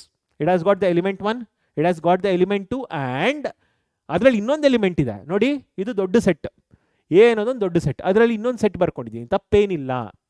ಮನೆ ಒಳಗಡೆ ಇನ್ನೊಂದು ಮನೆ ಅನ್ನೋ ರೀತಿ ಕಾನ್ಸೆಪ್ಟ್ ಅಷ್ಟೆ. ಓಮ್ ಇನ್ಸೈಡ್ ಅನ್ ಓಮ್. ಓಕೆನಾ? ಇದು ರೂಮ್ಸ್, ಇವೆರಡು ರೂಮ್ಸ್, ಇದು ಕೂಡ ಇನ್ನೊಂದು ಮನೆ. ತಪ್ಪೇನಿಲ್ಲ ಸ್ಟೂಡೆಂಟ್ಸ್, ಇದು ಕಾನ್ಸೆಪ್ಟ್ ಇದೆ, ಸೆಟ್ಟಲ್ಲಿ ಕಾನ್ಸೆಪ್ಟ್ ಇದೆ. ಓಕೆ, ಸೊ ಈಗ ಸ್ಟೂಡೆಂಟ್ಸ್ ಅಬ್ಸರ್ವ್ ಮಾಡಿ ನಾನೇನು ಬರಿತೀನಿ ಅಂತ. 1 belongs to A, 2 belongs to A. Next students ಈ ಥರ ಬರ್ಕೊಂಡೆ. ನೀವು ಇಲ್ಲಿ ಕನ್ಫ್ಯೂಸ್ ಆಗಬಾರ್ದು, ಸರ್ ಇದು ಸೆಟ್ ಅಲ್ವಾ ಸರ್? ಹೌದಪ್ಪ, ಇದು ಸೆಟ್. ಬಟ್ ಇದು ಸೆಟ್ ಆಗಿದ್ರೂ ಕೂಡ ಇದೇನಾಗಿದೆ, 3 is an element of A. A set which consists of 3 is an element of A ಆಗಿದೆ. ಅರ್ಥ ಆಗ್ತಿದ್ಯಾ? First of all it is an element students. It is an element. ಯಾವುದಕ್ಕೆ element? ಎಗೆ element. ನೋಡಿ, is on element of A. ಇದನ್ನ ನೀವು ನೆನ್ಪಿಟ್ಕೋಬೇಕು. Is on element of A. There four students ಏನಂತ ಬರಿತೀವಿ, ಈ ಥರ ಬರೆದು ನಾವು ಬಿಲಾಂಗ್ಸ್ ಟು ಎ ಅಂತ ಬರಿತೀವಿ. ಅದೇ ನನಗೇನಾದರೂ ನೋಡಿ ಈ ಥರ 2 ಬ್ರ್ಯಾಕೆಟ್ ಹಾಕೊಳ್ತಾ ಇದ್ದೀನಿ ನೋಡಿ ಸ್ಟೂಡೆಂಟ್ಸ್. ಏನಾಯ್ತು ಈಗ, ಇದೊಂದು ಎಲಿಮೆಂಟ್, ಆ ಎಲಿಮೆಂಟ್ನ ಇನ್ನೊಂದು ಸೆಟ್ ಒಳಗಡೆ ಬರಿತಾ ಇದ್ದೀನಿ. ಓಕೆ, ಈ ಎಲಿಮೆಂಟ್ನ ಇನ್ನೊಂದು ಸೆಟ್ ಒಳಗಡೆ ಬರ್ಕೊಳ್ತಾ ಇದ್ದೀವಿ. ಈಗ ಏನಾಯ್ತು ಸ್ಟೂಡೆಂಟ್, ಇದು ಸಬ್ಸೆಟ್ ಆಯಿತು. Is a subset of A. ಅದರಿಂದ ಸ್ಟೂಡೆಂಟ್ಸ್ ಏನಂತ ಬರಿತೀವಿ ನಾವು ಇದಕ್ಕೆ, what we right students, V write this and also another bracket. ಬರೀ ಇದೊಂದೇ ಬ್ರ್ಯಾಕೆಟ್ ಬರ್ದಿದ್ರೆ ಎಲಿಮೆಂಟ್, ಅದೇ ರೀತಿ ಅಲ್ವಾ ಕಾಣಿಸ್ತಾ ಇರೋದು ಇದು. ಅದರ ಆಚೆ ಇನ್ನೊಂದು ಬ್ರ್ಯಾಕೆಟ್ ಬರ್ದಿದ್ದೀನಿ, ಅದರಿಂದ ಸ್ಟೂಡೆಂಟ್ಸ್ ಬಿಲಾಂಗ್ಸ್ ಟು ಎ. ಇದರಲ್ಲಿ 2 ಬ್ರ್ಯಾಕೆಟ್ ಆಗ್ತದೆ, ಇಲ್ಲಿ 2 ಬ್ರ್ಯಾಕೆಟ್ ಇದೆ, ಇಲ್ಲಿ 2 ಬ್ರ್ಯಾಕೆಟ್ ಬರುತ್ತೆ, ಬಿಲಾಂಗ್ಸ್ ಟು ಬರ್ಕೊಂಡೆ. ಬಟ್ ಈ 2 ಬ್ರ್ಯಾಕೆಟ್ ಜೊತೆ ಇನ್ನೆರಡು ಬ್ರ್ಯಾಕೆಟ್ ಬರೆದಾಗ ಅದು ಸಬ್ಸೆಟ್ ಆಯಿತು, ಸಬ್ಸೆಟ್ ಆಫ್ ಎ ಆಯಿತು. ಓಕೆ, ಈಗ ಸ್ಟೂಡೆಂಟ್ಸ್ ಇದಕ್ಕೆ ಸಬ್ಸೆಟ್ನ ಲಿಸ್ಟ್ ಮಾಡ್ತಾ ಬರೋಣ, ನಿಮಗೆ ಕನ್ಫ್ಯೂಷನ್ ದೂರ ಆಗುತ್ತೆ. ಸೊ ಏನಾದರೂ ಸ್ಟೂಡೆಂಟ್ಸ್ ಈ ರೀತಿ ಎ ಈಕ್ವಲ್ಸ್ ಟು 1 1 2 1 2 ಓಕೆ 3, ಇದಕ್ಕೆ ಸಬ್ಸೆಟ್ ಬರಿಬೇಕು. So what are the subset students for this? So ಮೊದಲನೇದು ಏನು ಬರಿತೀವಿ, ಮೊದಲನೇ ಸಬ್ಸೆಟ್ ಏನೇ ಆಯಿತು. ಎರಡನೇದು ಸ್ಟೂಡೆಂಟ್ಸ್ ಎಂಟಿ ಸೆಟ್. ಮೂರನೇದು the set which consist of 1. ನಾಲ್ಕನೇದು the set which consist of 2. ಈಗ ಐದನೇದು ಯಾವ student subset? The set which consist of 3. The set which consist of set 3. The set which consist of set 3 ನೆನಪಿರಲಿ. Okay, next ಆರನೇದು ಏನು, ಆರನೇದು students ಇದರಲ್ಲಿ 2 element 1, 2. Next 1 with the set 3. Okay, next 8th one ಏನಾಗುತ್ತೆ students ಇದರಲ್ಲಿ ಯಾವ್ದು ಬರುತ್ತೆ?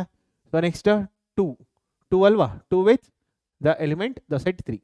ಮುಗಿತಲ್ಲ students? ಇದಕ್ಕಿಂತ ಬೇರೆ ಬರೋಕ್ಕೆ ಸಾಧ್ಯನಾ? ಸಾಧ್ಯ ಇಲ್ಲ. So these are the subsets which we get students. ಅರ್ಥ ಆಗ್ತಿದೆಯಾ ಏನು ಹೇಗೆ ಬರಿಬೇಕಂತ? Okay, this is very, very important students in order to learn the difference between belongs to and the subset symbol. Okay, so belongs to ಯಾವಾಗ use ಮಾಡಬೇಕು, subset symbol ಯಾವಾಗ use ಮಾಡಬೇಕನ್ನ ತಿಳ್ಕೊಳ್ಳೋಕ್ಕೆ ಇದು ತುಂಬಾ important ಆಗುತ್ತೆ. ನಾವು we shall try to solve some problem students.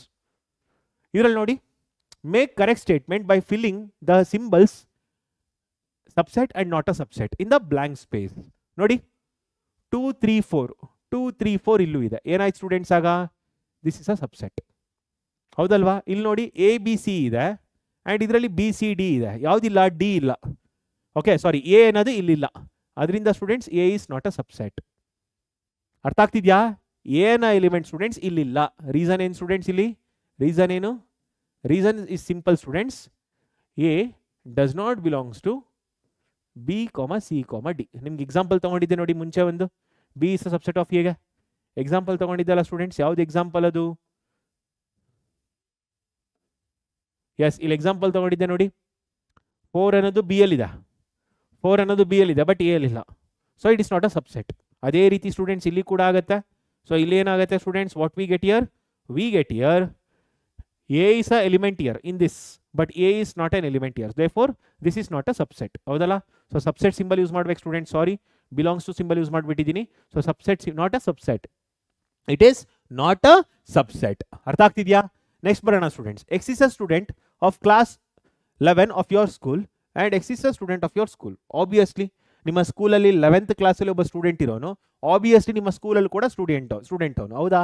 So ಹಂಗಾದ್ರೆ Ram is a student of class 11th of some ex college. ಯಾವುದೋ ಒಂದು ಕಾಲೇಜ್, ಒಂದು ಜೂನಿಯರ್ ಕಾಲೇಜ್ ಅಂತ ತಗೋಣ, ಗೌರ್ಮೆಂಟ್ ಜೂನಿಯರ್ ಕಾಲೇಜಲ್ಲಿ 11th ಕ್ಲಾಸಲ್ಲಿ ಒಬ್ಬ ಹುಡುಗ ಓದ್ತಾ ಇದ್ದಾನೆ. ಓಕೆನಾ? ಹಂಗಾದ್ರೆ ಅವನು ಗೌರ್ಮೆಂಟ್ ಕಾಲೇಜಲ್ಲಿ ಕೂಡ ಓದ್ತಾ ಇದ್ದಾನೆ. ಆಟೋಮೆಟಿಕಲಿ ಏನಾಯ್ತು ಸ್ಟೂಡೆಂಟ್ಸ್, ಇಲ್ಲಿ ಓದೋ ಮಕ್ಕಳು 11th ಸ್ಟ್ಯಾಂಡರ್ಡಲ್ಲಿ ಓದೋ ಮಕ್ಕಳು ಗೌರ್ಮೆಂಟ್ ಜೂನಿಯರ್ ಕಾಲೇಜಲ್ಲಿ ಏನಾಗುತ್ತೆ, they are the student of the government junior college. So obviously it is a subset. ಅರ್ಥ ಆಯ್ತಲ್ಲ? Okay, let me C the next problem students.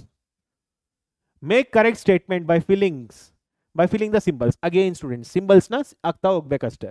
So ನೋಡಿ, ಇದರಲ್ಲಿ ಏನಿದೆ, X is a circle in the plane and X is a circle in the same plane with radius 1 unit. ನೋಡಿ, X is a circle in the plane ಅಂದರೆ there are many circles. ಯಾವ್ಯಾವ circle ಇರುತ್ತೆ? Circle with radius 1 unit, circle with radius 2 unit, ಹೌದಾ? So circle with radius 1 unit, ಇದು 1 unit ಇದೆ. Okay, circle with radius 2 unit, circle with radius 3 unit, ಈ ರೀತಿಯೆಲ್ಲ circle ಇದರಲ್ಲಿರುತ್ತೆ. But ಇದರಲ್ಲಿ ಏನು ಕೊಟ್ಟಿದ್ದಾರೆ? Circle with radius only 1 unit. ಹಂಗಾದ್ರೆ ಏನಾಯ್ತು ಸ್ಟೂಡೆಂಟ್ಸ್? ಇವೆರಡು ಇದರಲ್ಲಿಲ್ಲ, ಹೌದಲ್ವಾ? ಹಂಗಾದ್ರೆ ಏನಾಯ್ತು students? This is a bigger set, this is a smaller set. Obviously what happens, this is not a subset of this, ಹೌದಲ್ವಾ? ರೈಟ್. ಸೊ ಸ್ಟೂಡೆಂಟ್ಸ್ ನೆಕ್ಸ್ಟ್ ಬಂದು ಬರೋಣ. ಏನಂತ ಹೇಳಿದ್ದಾರೆ? X is a triangle in a plane and X is a rectangle in a plane. ಒಂದು ಬಾಕ್ಸಲ್ಲಿ triangle ಇದೆ, ಇನ್ನೊಂದು ಬಾಕ್ಸಲ್ಲಿ ರೆಕ್ಟಾಂಗಲ್ ಇದೆ. ಕಂಪ್ಯಾರಿಸನ್ ಮಾಡೋಕ್ಕೆ ಸಾಧ್ಯ ಉಂಟಾ ಸ್ಟೂಡೆಂಟ್ಸ್? ಸಾಧ್ಯ ಇಲ್ಲ ಅಲ್ಲ. ಅಂದರೆ ಏನಾಯ್ತು students? Obviously the set with triangle is not a subset of rectangle. ಇದರಲ್ಲಾದರೂ ಸ್ವಲ್ಪ ಕಂಪ್ಯಾರಿಸನ್ ಮಾಡ್ಬೋದು. ಯಾಕೆ? ಇದರಲ್ಲಿ 1 ಯೂನಿಟ್ ಸರ್ಕಲ್ ಇರುತ್ತೆ, ಇದರಲ್ಲಿ 1 ಯೂನಿಟ್ ಸರ್ಕಲ್ ಇರುತ್ತೆ. ಬಟ್ ಇದರಲ್ಲಿ 1 ಯೂನಿಟ್ ಜೊತೆಗೆ 2 ಯೂನಿಟ್ 3 ಯೂನಿಟ್ ಕೂಡ ಇರುತ್ತೆ. ಸೊ ಇದರಲ್ಲಿರೋ ಎಲಿಮೆಂಟ್ಸ್ ಇದರಲ್ಲಿ ಇರೋದಿಲ್ಲ, ಅದರಿಂದ ಇದು ನಾಟ್ ಅ ಸಬ್ಸೆಟ್. ಬಟ್ ಇದರಲ್ಲಿ ಸ್ಟೂಡೆಂಟ್ಸ್ ಆಬ್ವಿಯಸ್ಲಿ ಇಲ್ಲಿ ಟ್ರಯಾಂಗಲ್ಸ್ ಇದೆ, ರೆಕ್ಟಾಂಗಲ್ಸ್ ಇದೆ. So it is not a subset. Okay, next one ಬರೋಣ ಸ್ಟೂಡೆಂಟ್ಸ್. ಏನಾಗುತ್ತೆ ಇದರಲ್ಲಿ? X is a circle, sorry, X is an ಈಕ್ವಲ್ಯಾಟರಲ್ triangle in a plane and X is a triangle in a plane. So ಈಕ್ವಲ್ಯಾಟರಲ್ triangle ಅಂದರೆ ಎಲ್ಲ 60 degree ಇರೋದು.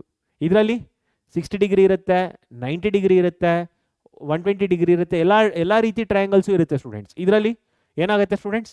60 degree ಮಾತ್ರ ಇರುತ್ತೆ. Obviously ಇದು ಚಿಕ್ಕ ಸೆಟ್ ಆಯಿತು, ಇದು ದೊಡ್ಡದಾಯಿತು. ಸೊ ಅದರಿಂದ ಇಲ್ಲಿರೋ ಎಲಿಮೆಂಟ್ಸ್ ಪ್ರತಿಯೊಂದು ಇಲ್ಲಿ ಇರುತ್ತೆ. ಸೊ ಅದರಿಂದ ಇದು ಸಬ್ಸೆಟ್ ಆಯಿತು, ಹೌದಾ? ನೆಕ್ಸ್ಟ್ ಒನ್ ಬರೋಣ. X is an even natural number and X is an integer. Even natural number ಯಾವ್ದು? 2 4 6 8 10. ಇದರಲ್ಲಿ ಇಂಟೀಜರ್ ಅಂದರೆ 1 2 3 4 5 6 ಎಲ್ಲ ಇರುತ್ತೆ. ಆಬ್ವಿಯಸ್ಲಿ ಇಂಟೀಜರ್ಸಲ್ಲಿ ಈವನ್ ನ್ಯಾಚುರಲ್ ನಂಬರ್ಸ್ ಕೂಡ ಇನ್ಕ್ಲೂಡ್ ಆಗಿರುತ್ತೆ, ಹೌದಲ್ಲ ಸ್ಟೂಡೆಂಟ್ಸ್? ಅದರಿಂದ ಏನಾಯಿತು? This is a subset. ಅರ್ಥ ಆಗ್ತಿದೆಯಾ? Okay, let us move on to the next question students. S, examine whether the following statements are true or false. ಇದು ಸರಿನಾ ತಪ್ಪಾ ಅಂತ ಐಡೆಂಟಿಫೈ ಮಾಡಿ ಅಂತ ಹೇಳ್ತಾ ಇದ್ದಾರೆ ಸ್ಟೂಡೆಂಟ್ಸ್. ಸೊ ಹೇಗೆ ಐಡೆಂಟಿಫೈ ಮಾಡೋದು? Watch here. ಸೊ ಎ ಕಾಮ B is not a subset ಅಂತ ಹೇಳ್ತಾ ಇದ್ದಾರೆ. ಬಟ್ ತಪ್ಪಲ್ವಾ ಇದು? ನೋಡಿ, ಎ ಕಾಮ ಬಿ ಇಲ್ಲೂ ಇದೆ, ಇಲ್ಲೂ ಇದೆ. ಅಂದರೆ ಏನಾಯ್ತು ಸ್ಟೂಡೆಂಟ್ಸ್? ಇದು ದಿಸ್ ಸ್ಟೇಟ್ಮೆಂಟ್ ಈಸ್ ಫಾಲ್ಸ್. ಯಾಕಂದರೆ ಇಲ್ಲಿ ಏನಾಗಬೇಕಾಗಿತ್ತು ಸ್ಟೂಡೆಂಟ್ಸ್? ಎ ಕಾಮ B subset of B C A ಆಗಬೇಕಾಗಿತ್ತು. ಬಟ್ ಏನಾಗಿದೆ? ನಾಟ್ ಅ ಸಬ್ಸೆಟ್ ಆಗಿದೆ. ತಪ್ಪಲ್ವಾ ಅವ್ರು ಹೇಗೆ ಕೊಟ್ಟಿರೋದು? ರೈಟ್. ನೆಕ್ಸ್ಟ್ ನೋಡೋಣ. ಎ ಇ ಅಂತ ಕೊಟ್ಟಿದ್ದಾರೆ. X is a vowel in English alphabet. Obviously A ಮತ್ತು ಇ ಏನಾಗುತ್ತೆ? It is a ವವೆಲ್, those are ವವೆಲ್ಸ್. ಇದರಲ್ಲಿ ಎಷ್ಟಿರುತ್ತೆ ಸ್ಟೂಡೆಂಟ್ಸ್? 5 ಎಲಿಮೆಂಟ್ಸ್ ಇರುತ್ತೆ. ಇದರಲ್ಲಿ ಯಾವುದಿರುತ್ತೆ? AEIOU ಇರುತ್ತೆ, ಹೌದಾ? ಇದರಲ್ಲಿ ಸ್ಟೂಡೆಂಟ್ಸ್ AE ಅಷ್ಟೇ ಇರುತ್ತೆ. ಇದರಲ್ಲಿ ಏನಿರುತ್ತೆ? ಇದರಲ್ಲಿ ಏನಿರುತ್ತೆ? AEIOU. ಹಂಗಾದ್ರೆ ಏನಾಯ್ತು ಸ್ಟೂಡೆಂಟ್ಸ್? Obviously this subset. ಇದು ಕೊಟ್ಟಿರೋದು ಕರೆಕ್ಟ್ ಆಗಿದೆ students, there for it is true, ಹೌದಾ? ನೆಕ್ಸ್ಟ್ ಒನ್ ಬರೋಣ. ಇಲ್ಲಿ 1 2 3 ಇದೆ ಸ್ಟೂಡೆಂಟ್ಸ್, ಇಲ್ಲಿ 1 3 5 ಇದೆ. ಸಾಧ್ಯನೇ ಇಲ್ಲ. ಯಾವುದಿಲ್ಲ ಸ್ಟೂಡೆಂಟ್ಸ್? 2 ಅನ್ನೋದು ಇರಲಿಲ್ಲ, there for this is false, ಹೌದಲ್ವಾ? Actually this is not a subset of this particular set. So let me move on to the next question students. Examine whether the following statements are true or false. ಇದು ಸರಿನಾ ತಪ್ಪಾ ಅಂತ ಮತ್ತೆ ಕೇಳ್ತಾ ಇದ್ದಾರೆ. ನೋಡಿ, ಈಗ careful ಆಗಿ ನೋಡಿ. A is a subset of ABC ಅಂತ ಕೊಟ್ಟಿದ್ದಾರೆ. ಇದು ನಿಜಾನಾ? ನಿಜಾನಾ students? A is a subset of ABC ಅಂತ ಕೊಟ್ಟಿದ್ದಾರೆ. ನಿಜಾನಾ ಸುಳ್ಳ? ನಿಜ ಅಲ್ವಾ? Okay, the set which consist of A as an element is a subset ಆಗುತ್ತೆ, ರೈಟ್? ಅದರಿಂದ ಏನಾಯ್ತು students? This is true, this is true. But ಇಲ್ಲೇನು ಕೊಡ್ತಾ ಇದ್ದಾರೆ? The set A is an element of this ಅಂತ ಕೊಡ್ತಾ ಇದ್ದಾರೆ. ಸ್ಟೂಡೆಂಟ್ಸ್, ಈ ರೀತಿ ಆಗಬೇಕು ಅಂದರೆ ಏನಾಗಬೇಕಾಗಿತ್ತು? ಆ್ಯಕ್ಚುಲಿ ಇದು ಯಾವ ರೀತಿ ಆಗಬೇಕಾಗಿತ್ತು ಅಂದರೆ ಸ್ಟೂಡೆಂಟ್ಸ್, ಇಲ್ಲಿ ಈ ರೀತಿ ಬರಿಬೇಕಾಗಿತ್ತು. ABC ಅಂತ ಬರೆದು ಮತ್ತೆ ಇನ್ನೊಂದು A ಅಂತ ಬರೆದಿದ್ದಿದ್ರೆ ಆಗ ಏನಂತ ಹೇಳ್ಬೋದಾಗಿತ್ತು students? This A is belongs to this particular thing ಅಂತ ಹೇಳ್ಬೋದಾಗಿತ್ತು. ABCA ಅಂತ ಹೇಳ್ಬೋದಾಗಿತ್ತಲ್ವಾ?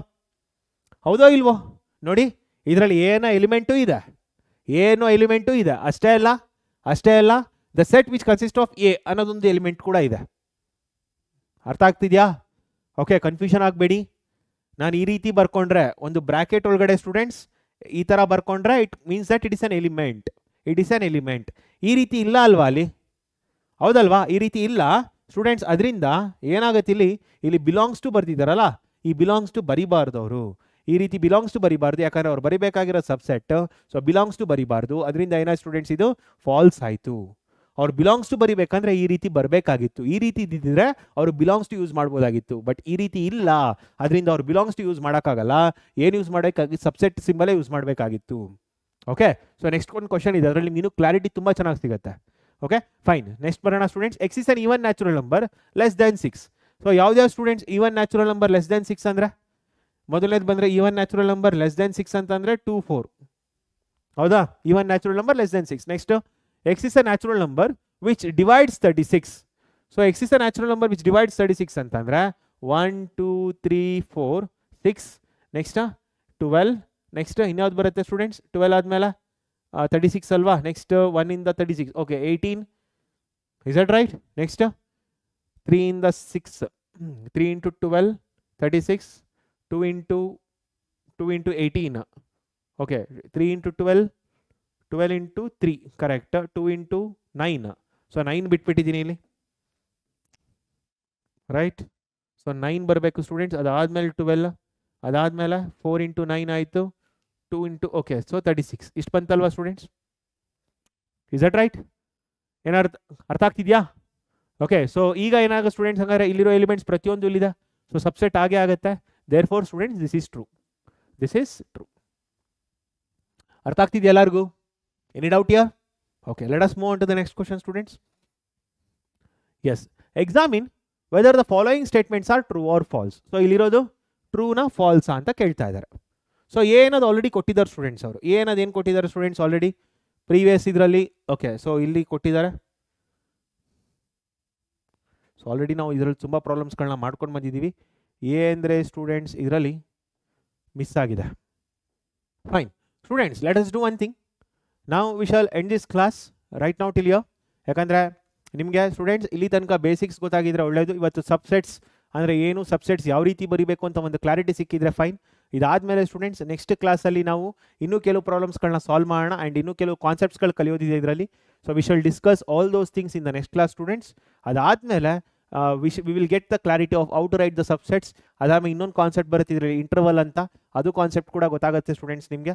ಅದಾದಮೇಲೆ ಇನ್ನೂ ಕೆಲವು ಡೆಫಿನೇಷನ್ಸ್ಗಳೆಲ್ಲ ನಾವು ಡಿಸ್ಕಸ್ ಮಾಡೋದಿದೆ, ಆ ಡೆಫಿನೇಷನ್ಸ್ಗಳನ್ನ ಡಿಸ್ಕಸ್ ಮಾಡೋಣ. So with that we will be completing the 50 to 60% of the syllabus. ಅದಾದಮೇಲೆ ವೆನ್ ಡಯಾಗ್ರಾಮ್ಸ್ ಅಂತ ಬರುತ್ತೆ, ಅದಾದಮೇಲೆ ಕಾಂಪ್ಲಿಮೆಂಟ್ ಆಫ್ ಅ ಸೆಟ್ ಅಂತ ಬರುತ್ತೆ. ಇನ್ನು 2 ಕ್ಲಾಸಲ್ಲಿ ಅಷ್ಟು ಮುಗಿಯುತ್ತೆ students. All the basics will be done. Okay, so with that, students, we shall conclude the class and see you all in the next class, students. Till there, take care and study well. All the best, students.